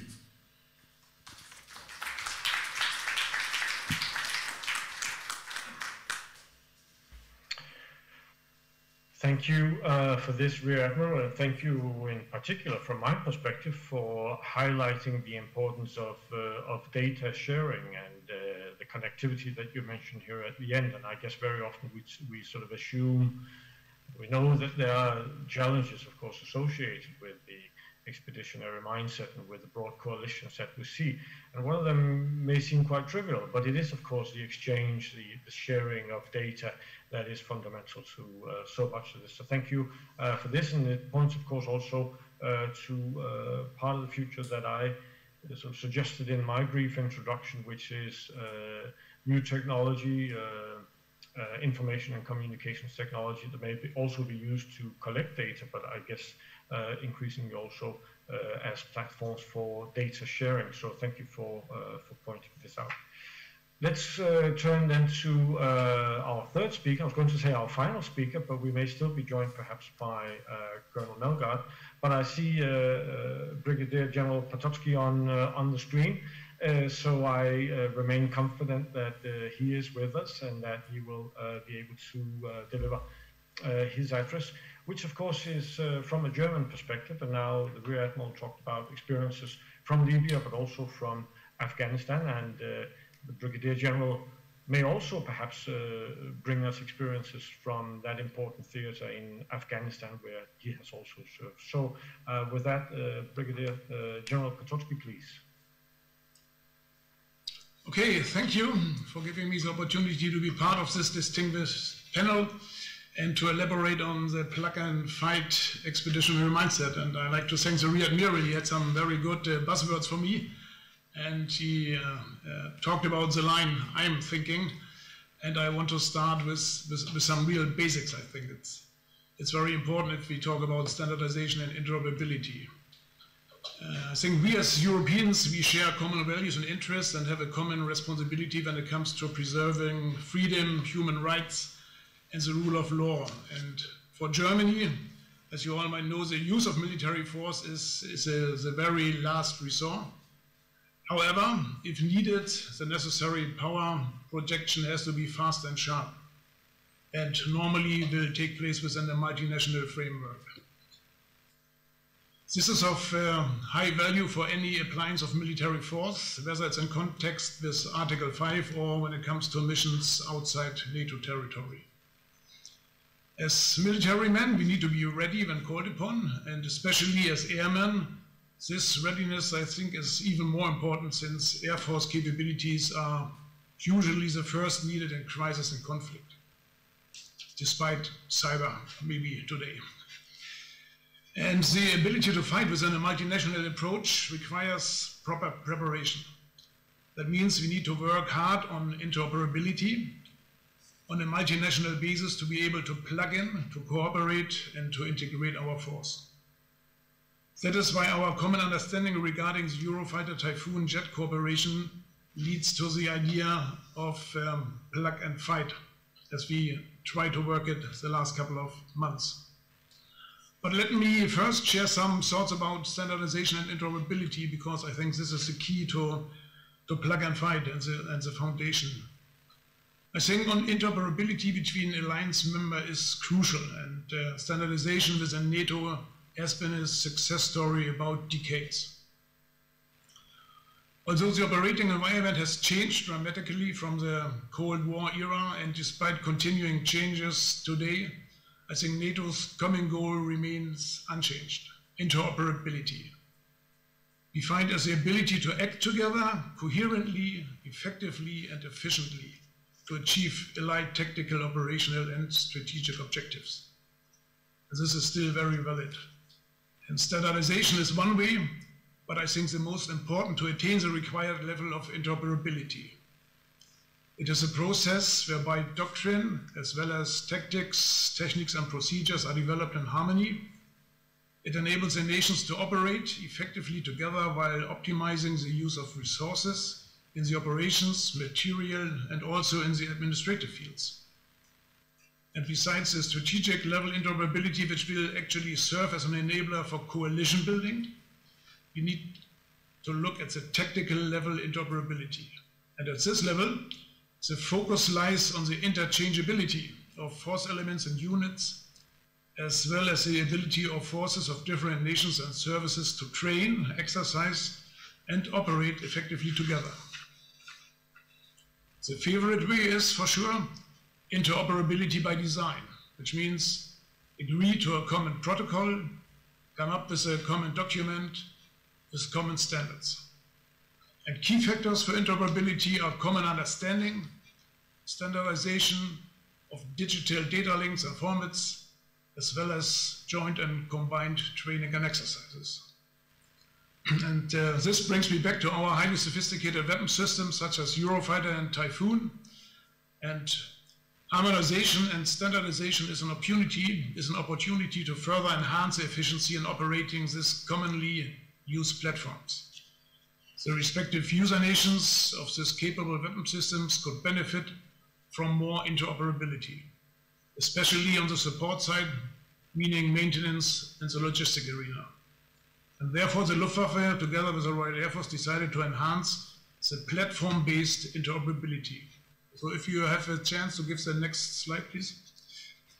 We think that interoperable forces are the backbone of allied air power, and if accompanied by the political will to employ forces, lead to the credible deterrence we need.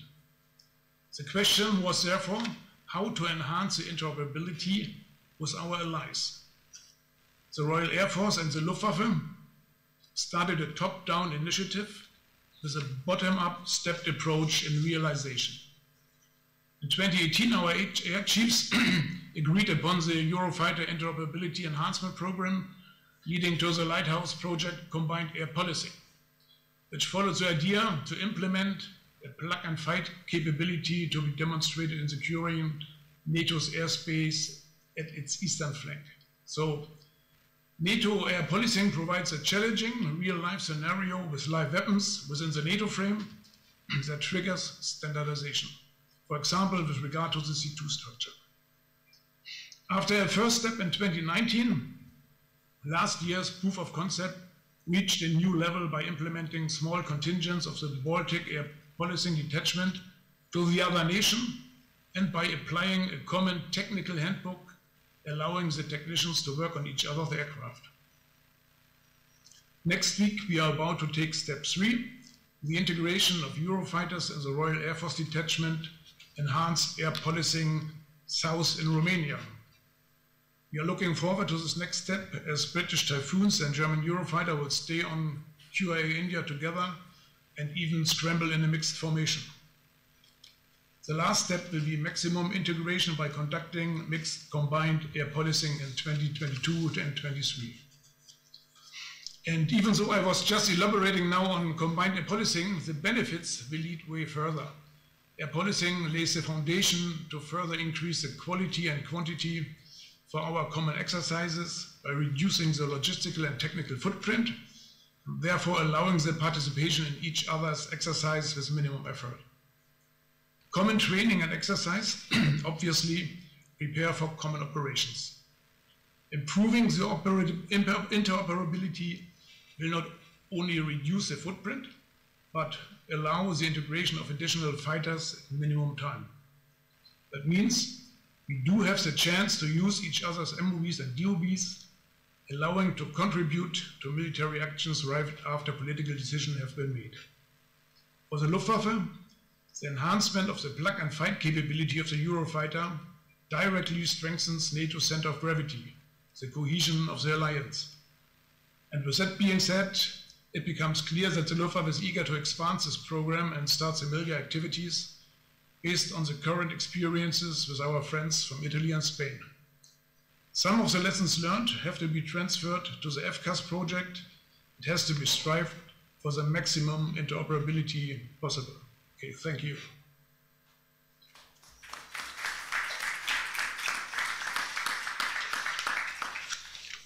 Thank you, General, and thank you for highlighting also important issues now at the very end. Again, you spoke about the transfer of knowledge, and this is something that we haven't really touched upon, but of course learning organizations is also very important. And how do we maximize that, and how do we ensure that we have a solid transfer, successful transfer of the experiences gained in different domains and different operations, and bring this on to others. So thank you for pointing this out. As the General was speaking, I received news that Colonel Melgaard will not be joining us. So I suggest that we go to the question and answer session for anyone in the audience or online who have questions or comments to our three speakers. Please, now is the time. So welcome your questions or your comments, if you have any. Okay, Dr. Hansen, we will have a little help from the next speaker. Olivier Schmidt, he will relay the questions from the audience. Please. That's great, thank you. Hi, Fleming. Hello, everyone. I actually have this iPad here with the questions, which I guess put me at an advantage compared with being in Copenhagen. So there is actually a few questions for our speakers about the kind of training that will be able to bring forward this plug and fight mindset. So one of the members of the audience is asking what kind of joint training should be established, and should we differentiate training based on the type of crisis that we want to address? Another is asking the question of whether those kind of joint trainings will be able to create a collective operational culture, and all this leads to how do we establish a common mindset through joint training. So I don't know which of you would like to address it first. Maybe you, sir, because I'm looking at you.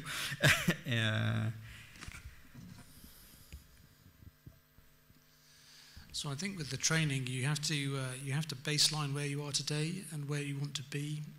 So if I was thinking about training UK force elements for near peers, we would go around all of the squadrons and ask what standard they think they're at today, because if you look at the standard air activity plan, some of them will be coming back from Opsheda, some of them will be doing air policing in Romania, some of them will be in the Falklands, some will be on QRA, some of them will be just about taking some leave because they've been supporting Op Fortis. So we need to understand where those crews are and what training they will need to raise them up to the standard to fight a near peer. And this comes back to who your potential adversaries are, and then looking at the tactics, techniques and procedures that they might use against you, and making sure that you fight at least to that standard, if not higher, because that way when you actually have to employ the capabilities, then you're there. In terms of the type of training we're doing at the moment, large-scale collective training, we're getting back into synthetic training in terms of collective synthetic training in the UK, and that's a Project Gladiator that I'm responsible for. And in the future, more of our training will be done in synthetic environment rather than the live environment, because certainly with capabilities like the F-35, how much do you want to show people before night one and the real fight comes? But the other aspect you need to think about is how do you generate multi-domain training in Europe, because what can you show? Where is safe to do this training in front of our potential adversaries? Because they could collect as much from us as we get in terms of benefit. Thank you, sir. Amiral? Yes, it gets back to train as you fight, and maybe you're ready to plug afterwards. So the training is a key importance. What is very hard is with our forces being deployed almost everywhere right now, it is hard to maintain a full spectrum of training. But it is paramount to maintain that, make sure that all fields of possible engagements are addressed. For example, we kept maintaining the training at sea for combats at sea. 10 years ago, it didn't seem to be very relevant. We're not supposed to have naval battles. Today, maybe it's different. So this is a savoir-faire that you need to maintain. That's what you do nationally, but then we talk being together. Being together, we all have our normal outlooks, depend on when you are in Poland, when you are in Italy, when you are, so of course, your focus is a little bit different, but then you bring something that is very useful to the other ones. It is your knowledge of the area, your knowledge of a certain type of environment and certain type of partners. And so the idea, the way I see it and the way we do it in the Navy is come as you are. Of course, it requires fundamentals, basics, so you can't start from scratch. But it's not a problem if you don't have the same exact level in air defense. It's not the problem if you don't have exactly the same level. We had a couple of countries coming with us in some coalitions that were not at that level at the beginning, but we brought them to that level. So we get back to pragmatism. Come as you are, but then you must be open to train hard. And so that's my takeaway. Thank you, Admiral. Herr General, would you like to comment on this training issue and maybe multinational training? Yes, please. And I think we have to look at different levels. So one very important one is a basic training where we can do a lot to set the mindset. We have this pilot training, for example, European training in Shepherd Air Force Base in Texas, where we train together, where we all have the same mindset, we have the same understanding of how we go to fly. Then we need the advanced training. We go to tactical leadership, where we learn to employ bigger formations, comeos, with the same group of people. We have the same understanding. Next step would be command and control training, where we have to train our headquarters, Air Force headquarters, JFAC headquarters. And then you have to think joint, train with the Navy, train with the Army. We do that one-on-one with the JTEX, for example. With the Navy, live and synthetic exercises are really rare. We are losing a lot, especially in Germany, on this one. And then we come to the combined exercises and trainings. Yes, we offer training opportunities in different areas for space, for weather, and some RC2 trainings. And we do the same, we are joining other trainings so to get a little bit of interoperability, but we always have to see, do the one by one, do the interchangeability. I remember decades ago when we had still the Cold War, there were some exercises on a weekly basis, like ample gain, cross-servicing exercises, where you could go with your airplane to any place and you get your fuel and you get maybe ammunition and could fly. Things like this are lost now. That's why we do this initiative with our British friends. To say, okay, at least it's the same aircraft, the Eurofighter, we should be able to work together. It's the same type of airplane.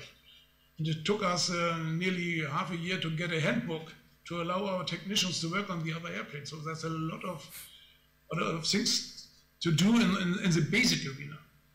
But on the other hand, there's a future. We have to think about multi-domain and get into the next step. So I think talking about plug and fight and interoperability, there's a lot of work to do in all different levels. All right, thank you, sir. There is a follow-up question which I guess is related to training, but not entirely. One of the members of the audience is saying that interoperability is enabling people to work together. Do we really educate aviators to do that? And how can we do this better? And I guess so the question also addresses the issue of education. How do we train our officers? Maybe when they are baby aviators, when they learn how to fly, but also maybe later on in professional military education, when you get into war colleges and so on and so forth. So I will ask each of you this question. There is not only training, but also the education that we provide our officers, and how can professional military education foster this plug and fight mindset? Maybe in somehow reverse order, Herr General, if you want to start answering the question. Yeah, training and education is very important, and we really started to beef it up in Germany a couple of years ago to educate, beginning at the officer school, tell the people what's about air warfare, what's RC2, what's command and control, what does it mean, fluor. Next step was here at the Air Operations Center to come up, and we built some different courses to prepare the people to work in the different headquarters, JFAC headquarters, in the different areas, planning, current ops, tell them about the cycle, the ATO, what is an ACO, airspace coordination order, all these things. So training education is very important, and then the next step is to make clear to the people you can't fight alone. Even if you're the best fighter pilot of the world, you need somebody to help you, and you need a common goal to fight for. So think about the joint arena, think about combined, think about your neighbors. You never would go and fight alone. You have no chance in this arena.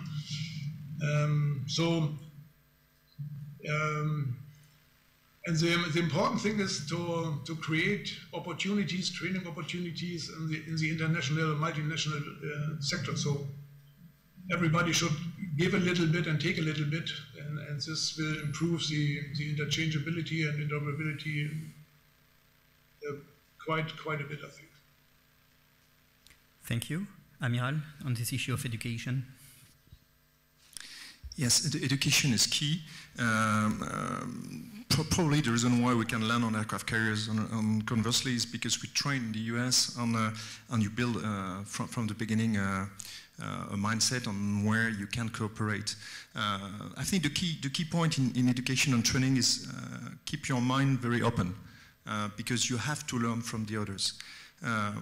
When we switched, we had a single-role aircraft. It was not really multi-role with the Super Étendard and the Crusader at the time. So when we switched to Rafale and we became to multi-role aircraft, we looked at other countries, what they were doing.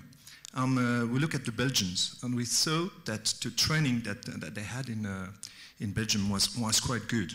They were good in operations, they were good in training. Whatever they were doing was quite good, air to ground, air to air. So we based our training on that. And of course, it changed later on, but we have to learn from each other. So how to do that is fly as much as we can and do exercise together in various areas. The trainings provided by the UK, we train a lot with ranges, with forces on the ground, thanks to the flexibility of the ranges in the UK.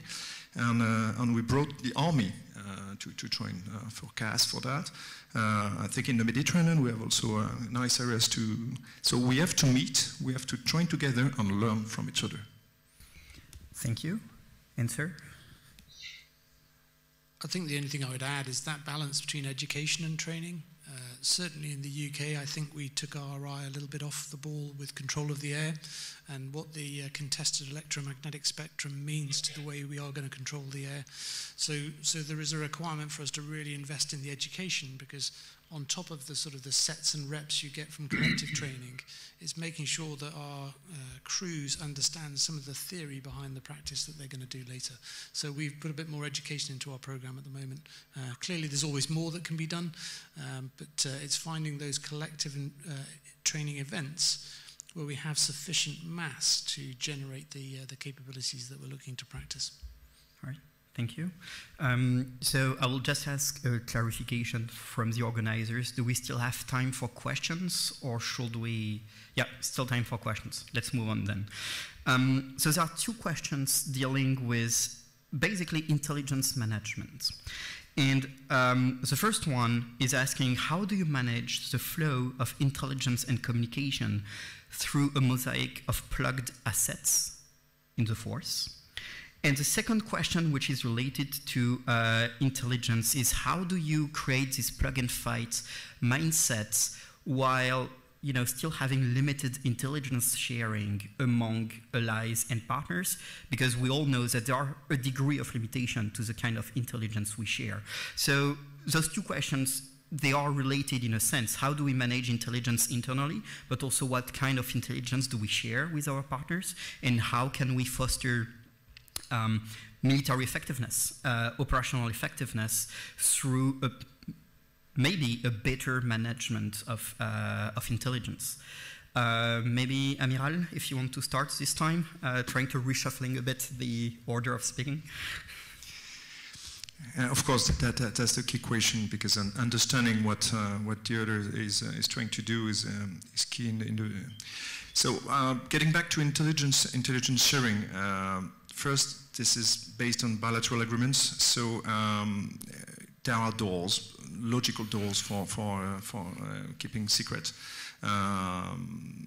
But these doors must be open, and at sometimes when we get together, it takes some time to open the doors. So that's probably a place where we can improve and share better intelligence. And also have our mind open on what intelligence is.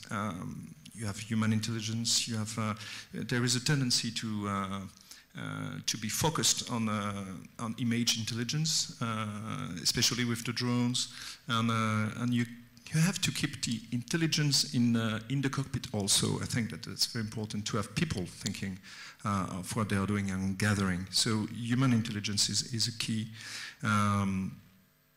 But yes, that's almost so. That's very important. Maybe you have a better answer than I have. I somehow doubt that.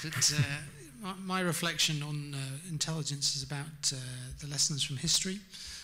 And I'm looking at things like the Libya campaign and where do you need the intelligence and why do you need it in that place? Because if you think about the way we've done COIN over the last sort of 10 or 15 years, we've done centralized planning and centralized execution in terms of decisions, where the National Approval Authority will look at whether or not we'll strike that particular high-value target.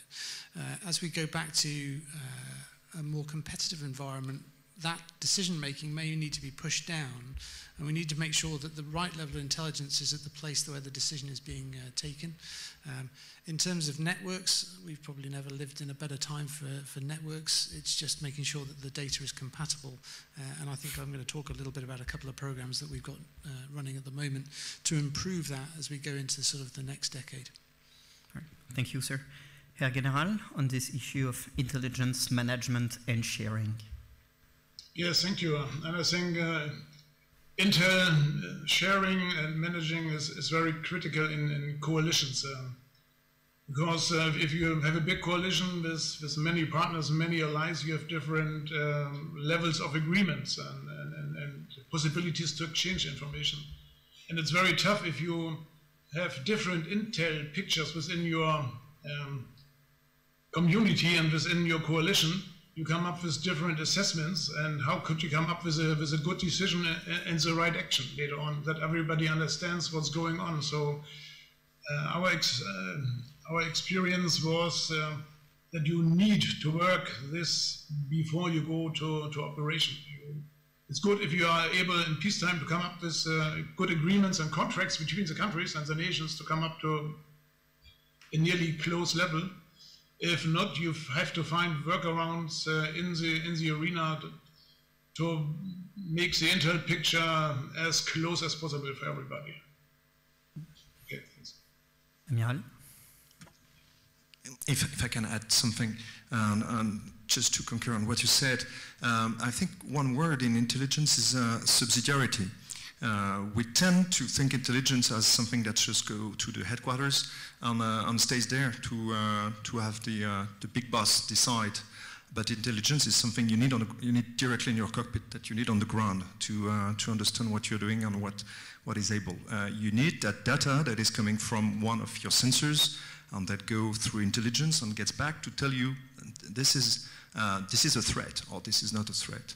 And so intelligence must be shared and reach the line where it is used. It's not only to decide, it's also to act. All right, thank you. We have time for one last question, and this is a tough one. So the question is basically trying to red team a bit what we have been talking about. So assuming that we can develop and foster and improve on this plug and fight mindset, what would still be a center of gravity from an adversary's perspective of, a coalition of still like-minded countries?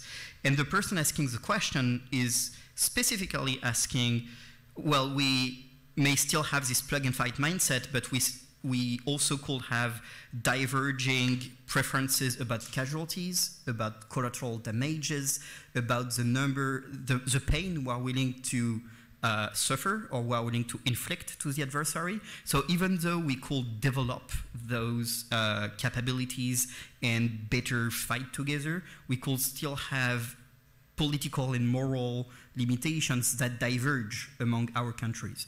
From an adversary's perspective, then would that be a center of gravity that could be targeted, for example? Or could there be other centers of gravity that will still be present in plug and fight coalition? And I know it's a tough question, but sir, you go first. Bad luck. So we really are getting into the conceptual component now, aren't we? Apparently, yeah. So when I think of the air operating concept and returning to a great power competition, I no longer really think about plug and fight or expeditionary operations. I think about the fight will start at home. You may not be able to deploy off the island from the UK's perspective. You might be fighting from the homeland. And instantly, as soon as you talk about fighting from your own homeland, you know, if you do centre of gravity analysis, is the population with you? Mm-hmm. But equally, I look at the UK population's reaction to COVID and how people just want to get on with their lives. So I understand a degree of resilience, you know, within our population. But the centre of gravity will shift depending on the context that we're operating in. So if we're thinking about a great power competition, everyone's probably on the right of arc in terms of, you know, World War III, but there might be sub-threshold activity. It could be what I would call a smash and grab, land grab, like you've seen in Ukraine. But we need to understand where we are on that spectrum of competition. But if we're on the right-hand side, for the UK, I think centre of gravity will be around the population's will to fight. Thank you, sir. Maybe I'll move on to General. Okay, I would agree. I think even if this is a strategic operational question and I'm as an operator, it's not really my arena, but I think cohesion of the coalition is key, and center of gravity and population, yes. If the adversary has a chance to get in there and by information warfare or fake news or whatever, or casualties in special areas, he might try to isolate a special nation and look for any weaknesses and try to get the coalition apart. And I think we have to monitor and watch the cohesion. This would be for me the main point. Thank you. Amiral? You probably remember that quote from Maréchal Foch, who was saying, I'm less impressed by Napoleon now that I know what a coalition is.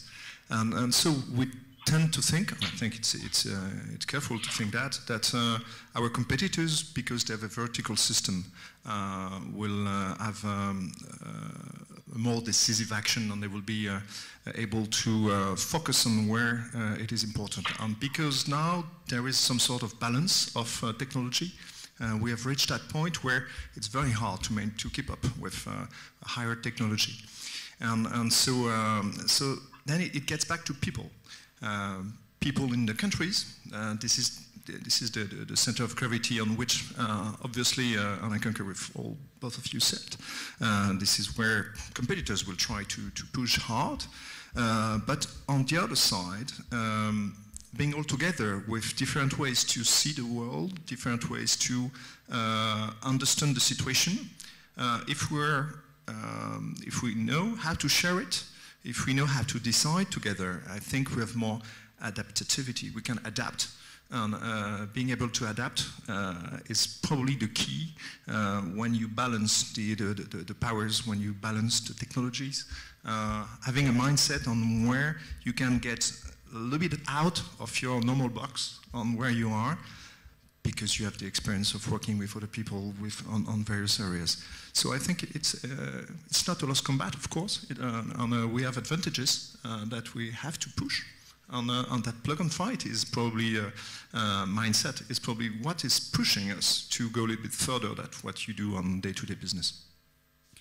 Thank you so much to the three of you for great answers. And Fleming, back to you for the final word. Thank you, and thank you to you, Olivier, for helping out. As we learn, it's all about adaptability, and it's about learning, and it's about being able to handle challenges that may emerge. And I may say this is also an example of it. So we are in Paris, in the physical domain, and people are gathered. We're also online, and we are on text messages, and we're on social media, all at the same time, trying to make this work and overcome some of these challenges. So thank you for your flexibility, and thank you for helping making this happen. Now, in my very brief introduction, I'll be equally brief here at the end. I spoke about interoperability, of course, as something which is key, and this is so banal in a way, but this is my take on it. When I look at the Expeditionary Air Force, I think about the ability and the need to be able to act together. We heard other buzzwords. We spoke about complementarity, of course, the fact that we may bring different assets to the table, different assets to the operations, and in this way support each other and achieve more than we would have done otherwise. Also spoke about credibility. the need not just to deliver assets, but to deliver assets in a way that make for a robust deterrence and make it possible for us to achieve what it is that we set out to achieve, the stated objectives of the operations that we have. And then in the end, a lot of it boils down to the mindset. And this, of course, is super important and super relevant for us to understand the important mindset, the ability, as we learned from the general, very much from the very beginning, having the right mindset, and then you simply scale up and you go to the joint operations at the end, and you go from there to the multinational operation. So sort of introducing the right mindset at the beginning, a mindset of cooperation, a mindset also of adaptation, and a mindset, I guess, also of an understanding of some of the limitations that may be relevant for certain countries. Now, we spoke about caveats, political caveats, rules of engagement, but there was also a talk here at the end of center of gravity. So certain states may be under certain types of pressure, under certain types of restrictions. It's very important that there is an understanding of this also. So mindset, having the proper mindset, learning from experience and taking the right experience and lessons learned and bringing it into the future, I take away as perhaps the most fundamental aspect of the Expeditionary Air Force. So adaptability, learning, having the right mindset. With this, I suggest to conclude the panel. We're going on to the final key speaker for today. And I thank you for your time, for having me online. As I said, my journey to Paris was interrupted, but it's been great to be able to join you today. And I'd like to thank, of course, also our speakers for being able to join us, for giving their perspectives on this. With this, I will end, and I wish you a nice evening, and I hope to see you back soon. Thank you.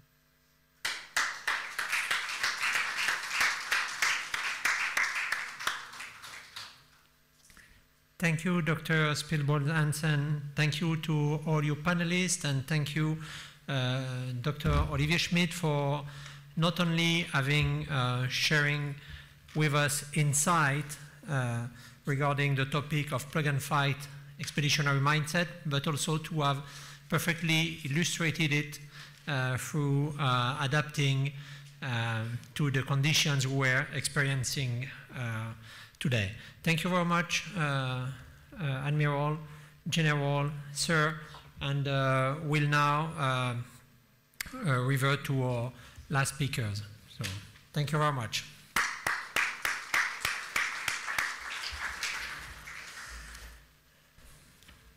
So we'll finish the day with a keynote address from Dr. Olivier Schmidt. Dr. Olivier Schmidt is a professor at the Center of War Studies at the University of Southern Denmark and currently Director of Research and Studies at the French Institute of Higher National Defense Study, more known as IHEDN. His work focuses on contemporary warfare, including multinational military operations, military innovations, and transatlantic security. He has won several awards for his academic works and has policy experience at the French MOD and NATO. My intel tells me that he also has some military experience in the French Navy. His recent publication includes Allies That Count, Junior Partner in Coalition Warfare, French Defense Policy Since the End of the Cold War, and Wartime, Temporality and the Decline of Western Military Power. As he is a recognized expert on coordination of tempos in the defense and security realm, it seemed obvious to the team that prepared this event he was the ideal speaker to wrap up this first day and put the discussions in perspective, getting ready, shaping our mind for tomorrow's discussions. So without further ado, let me properly, this time, welcome Dr. Olivier Schmidt.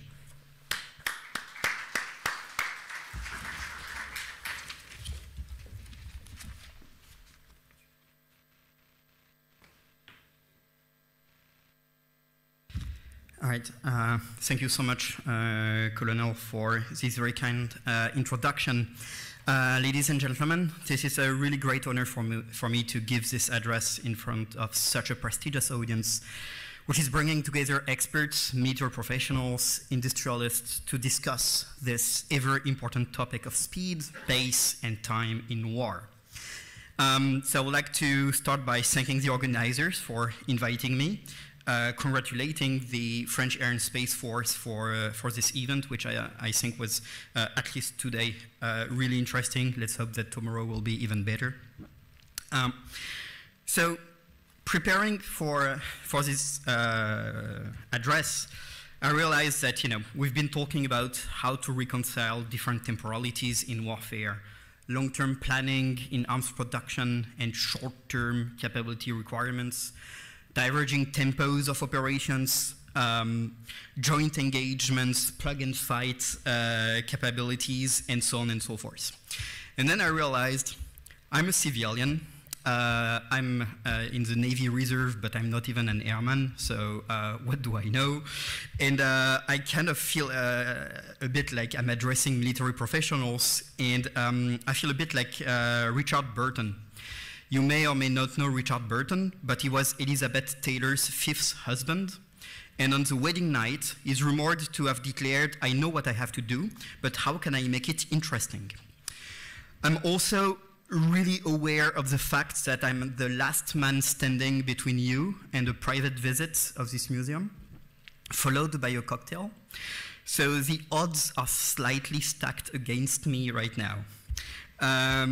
Anyways, I think this invitation right now is actually kind of a trap, but I'll have a word with the organizers about this. Anyways, I'd like to share with you a few thoughts about the importance of time in war and warfare. And what I would like to do will try to be not limited to air forces, but will of course be applicable to air forces. But what I've tried to do to try to make it interesting is to take a step back and kind of provide a bird's eye view of the challenges. My main argument is that time is ever present in war. This issue of time is ever present, but we don't really understand it the way we should.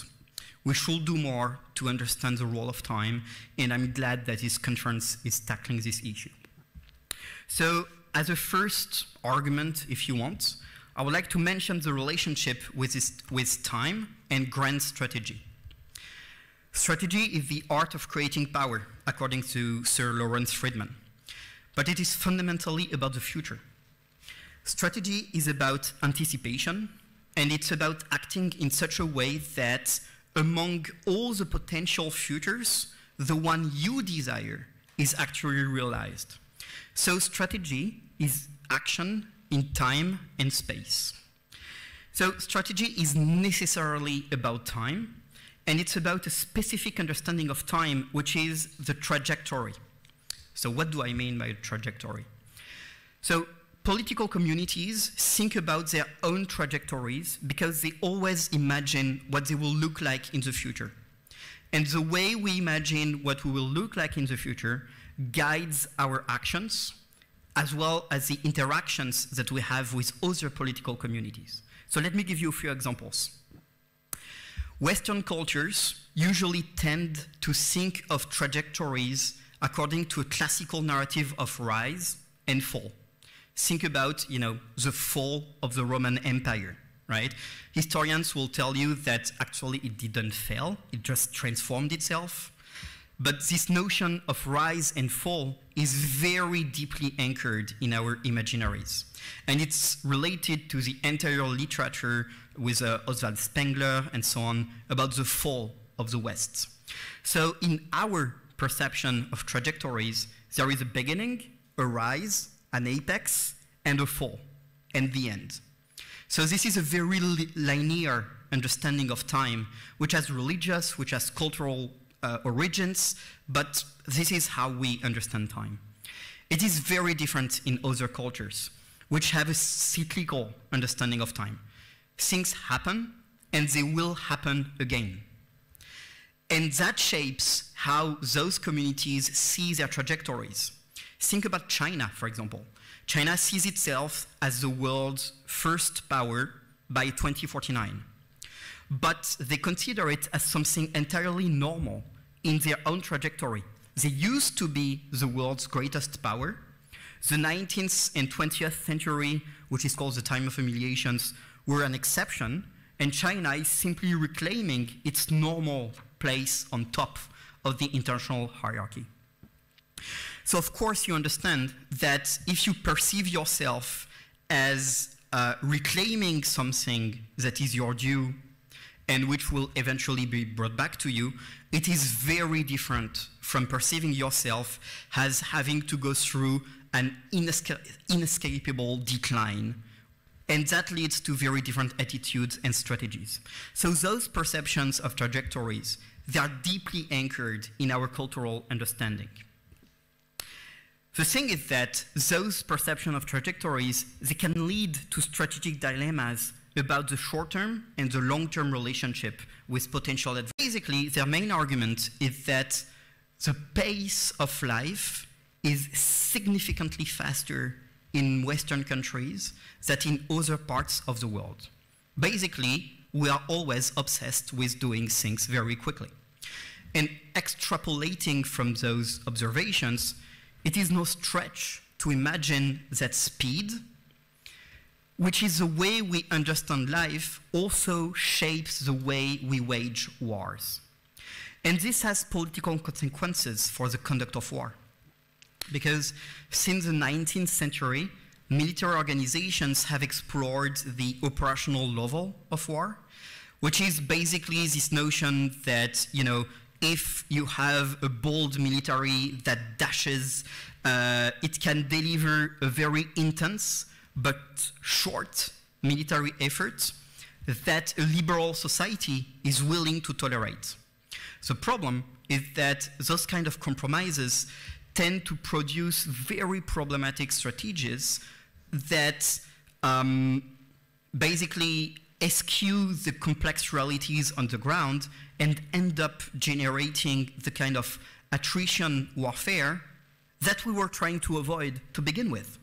So basically, if we try to win wars quickly, the political level will be pleased. The problem is that most of the time it doesn't work.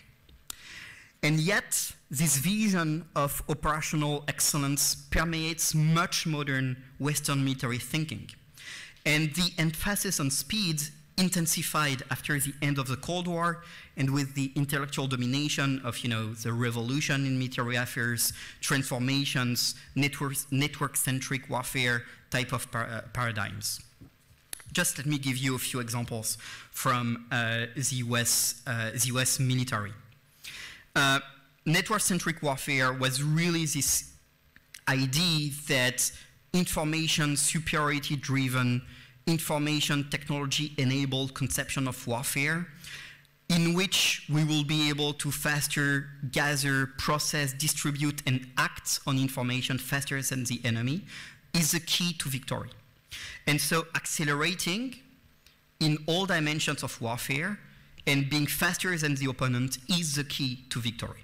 So Defense Secretary Donald Rumsfeld in 2003 said that speed and the ability to get inside the enemy's decision cycle and strike before he is able to mount a coherent defense, and intelligence and the ability to act on intelligence rapidly in minutes instead of days and even hours is the key to victory on the battlefield. 1997, General Scales produced a report called Speed and Knowledge, which was supposed to be a kind of blueprint for future force requirements in the US Army. And I've always been really struck by this quote from General Mattis, who commanded the 1st Marine Division in the 2003 Iraq War, who declared, "We knew that the center of gravity was speed. Speed equals success." So I think that this emphasis on speed is not limited to the conduct of military operation. It also affected the overall force posture. And it led to developing a number of capabilities and concepts such as, prompt global strikes. It was supposed to, I quote, provide the nation the ability to rapidly plan and rapidly deliver effect in any place on the globe. There was also this notion of global response force, in which the United States will be able to send ground troops anywhere in the world in less than 24 hours. And those notions of being able to use speed on the battlefield and deploy to the battlefield much faster also led and informed transformation programs in Europe since the 90s. The problem is that there has been a disconnect or desynchronization, if you want, between this operational emphasis on speed and a new way to perceive the adversary. And I'm here talking about a shift between perceiving the adversary as a risk and not as a threat. And it's not an academic detail in terms of how we perceive the adversary. Because if you handle a threat you can negotiate with, you can deter, and eventually you can maybe fight in order to achieve a better peace. A risk always has to be managed because there is always a risk somewhere. And that's led to this kind of mindset in which military forces were used not to deal with a threat anymore, but to manage a risk. And that also leads and paves the way for the kind of forever wars that we've been knowing. Think about intervention in Afghanistan, Iraq, for example, which are very revelatory of this notion that, well, we don't know if there is a threat, but we know there is a risk, and we cannot let this risk be unaddressed. The problem is that it leads to a conception of using force, which is policing, and forever policing, because everywhere there is a potential risk that will need to be managed. And here, that led to a total disconnect between our operational concepts, emphasizing speed, emphasizing quick victories as much as we can, and a perception of the adversaries that was about managing a risk, so always having to manage a risk. I think this is something that is evolving at the moment, but I want to emphasize this point because I believe it is important to think hard about the role of time, about the perceptions of time, and how disjointed perception of time can have consequences for our operational practices. And ideally, we will also learn about those kind of past mistakes of disjointing our political understanding of risk and our operational concepts. Third idea, again, I believe that this era is coming to an end because of the return of great power competition. And it's something that is looming in the discussions that we had today. We all know the emerging challenges to the Western model of war, right? Advanced HUAD, diffusion of mature precision strike regimes, a shift below the threshold of open warfare, which is blurring the distinction between peacetime and wartime, and also a competition in other domains such as extra-atmospheric space, but also the temptation to use cities and the growing importance of cities as battlefields. So what does that mean for our operational tempos? I think this emerging character of warfare signals a change in the pace of war with various consequences for the emphasis on speed. I think here it is quite important to distinguish between the strategic, operational, and tactical levels. At the strategic level, information warfare, operations in the gray zone, so below the threshold of open conflict, all aim at paralyzing decision-making in a variety of ways. So the objective for our potential adversaries is really to slow us down and slow down the decision-making process. So the way they do it is through saturation of information channels, which will complicate intelligence assessments. So making decisions on the basis of imperfect information is not a new challenge, but is something that our political leaders have not been used to over the past 30 years. And think about the confusion that Russia, for example, generated when they invaded Crimea. Those attempts to slow down Western warfare also take place at the operational level. Think about HUAD, I just mentioned the HUAD bubbles, so advanced anti-aircraft weapon systems. The rise of mature precision strike regimes also aim at slowing down Western forces. We can also talk about the special operation forces, which for the past 20 years have been really apt at acting really fast on new intelligence in order to eliminate potential targets. And actually, with the new battlefield, probably special operation forces will have to come back to World War II type of operations where they go in hiding for several weeks. So again, slowing down the tempo of what they do.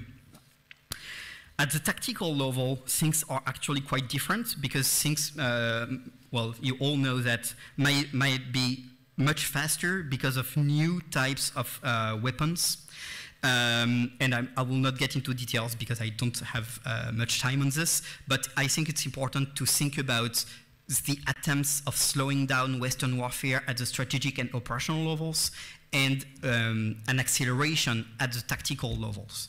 And joining and synchronizing the different tempos of those different at those different levels will be an important challenge.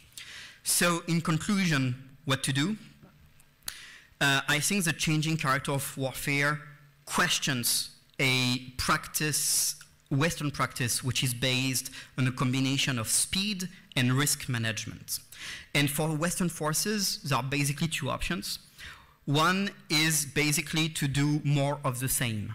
So trying to stick to what we used to do and trying to accelerate, and keep accelerating because, this is what we have been learning and we know how to operate in those conditions.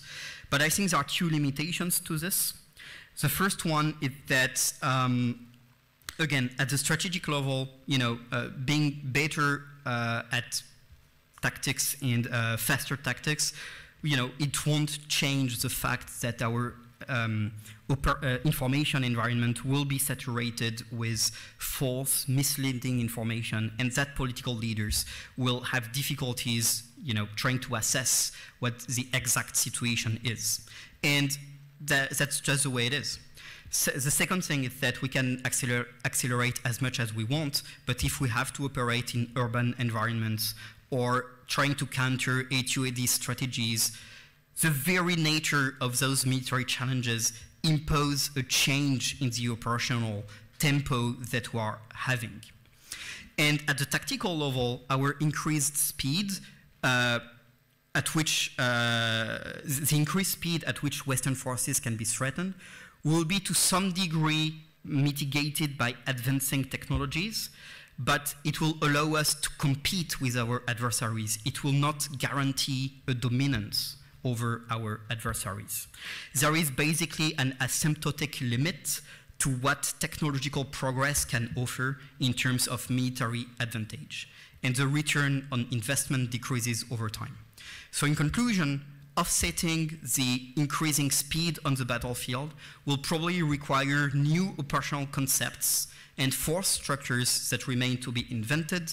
I'm building on what Colonel Osinga was saying also in his presentation. We need to think hard and harder about the future of warfare. And I have to say, as a Frenchman who's working in a Danish university, with a British PhD and a German wife. I'm actually quite happy that those forums actually exist because they allow us as allies to think about those issues. I thank you for your attention, and I think the cocktail is waiting.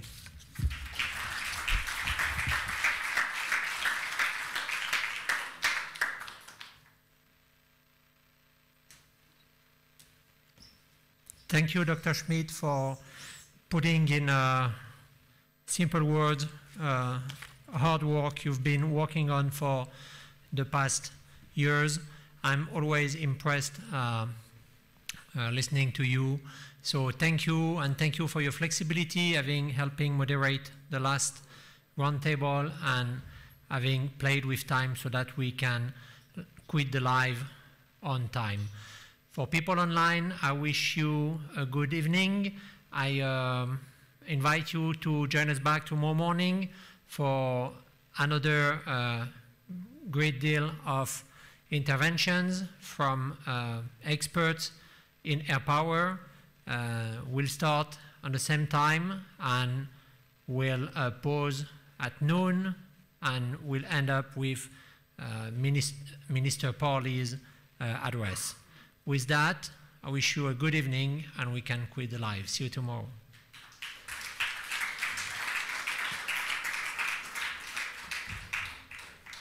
For the techniques, are we offline?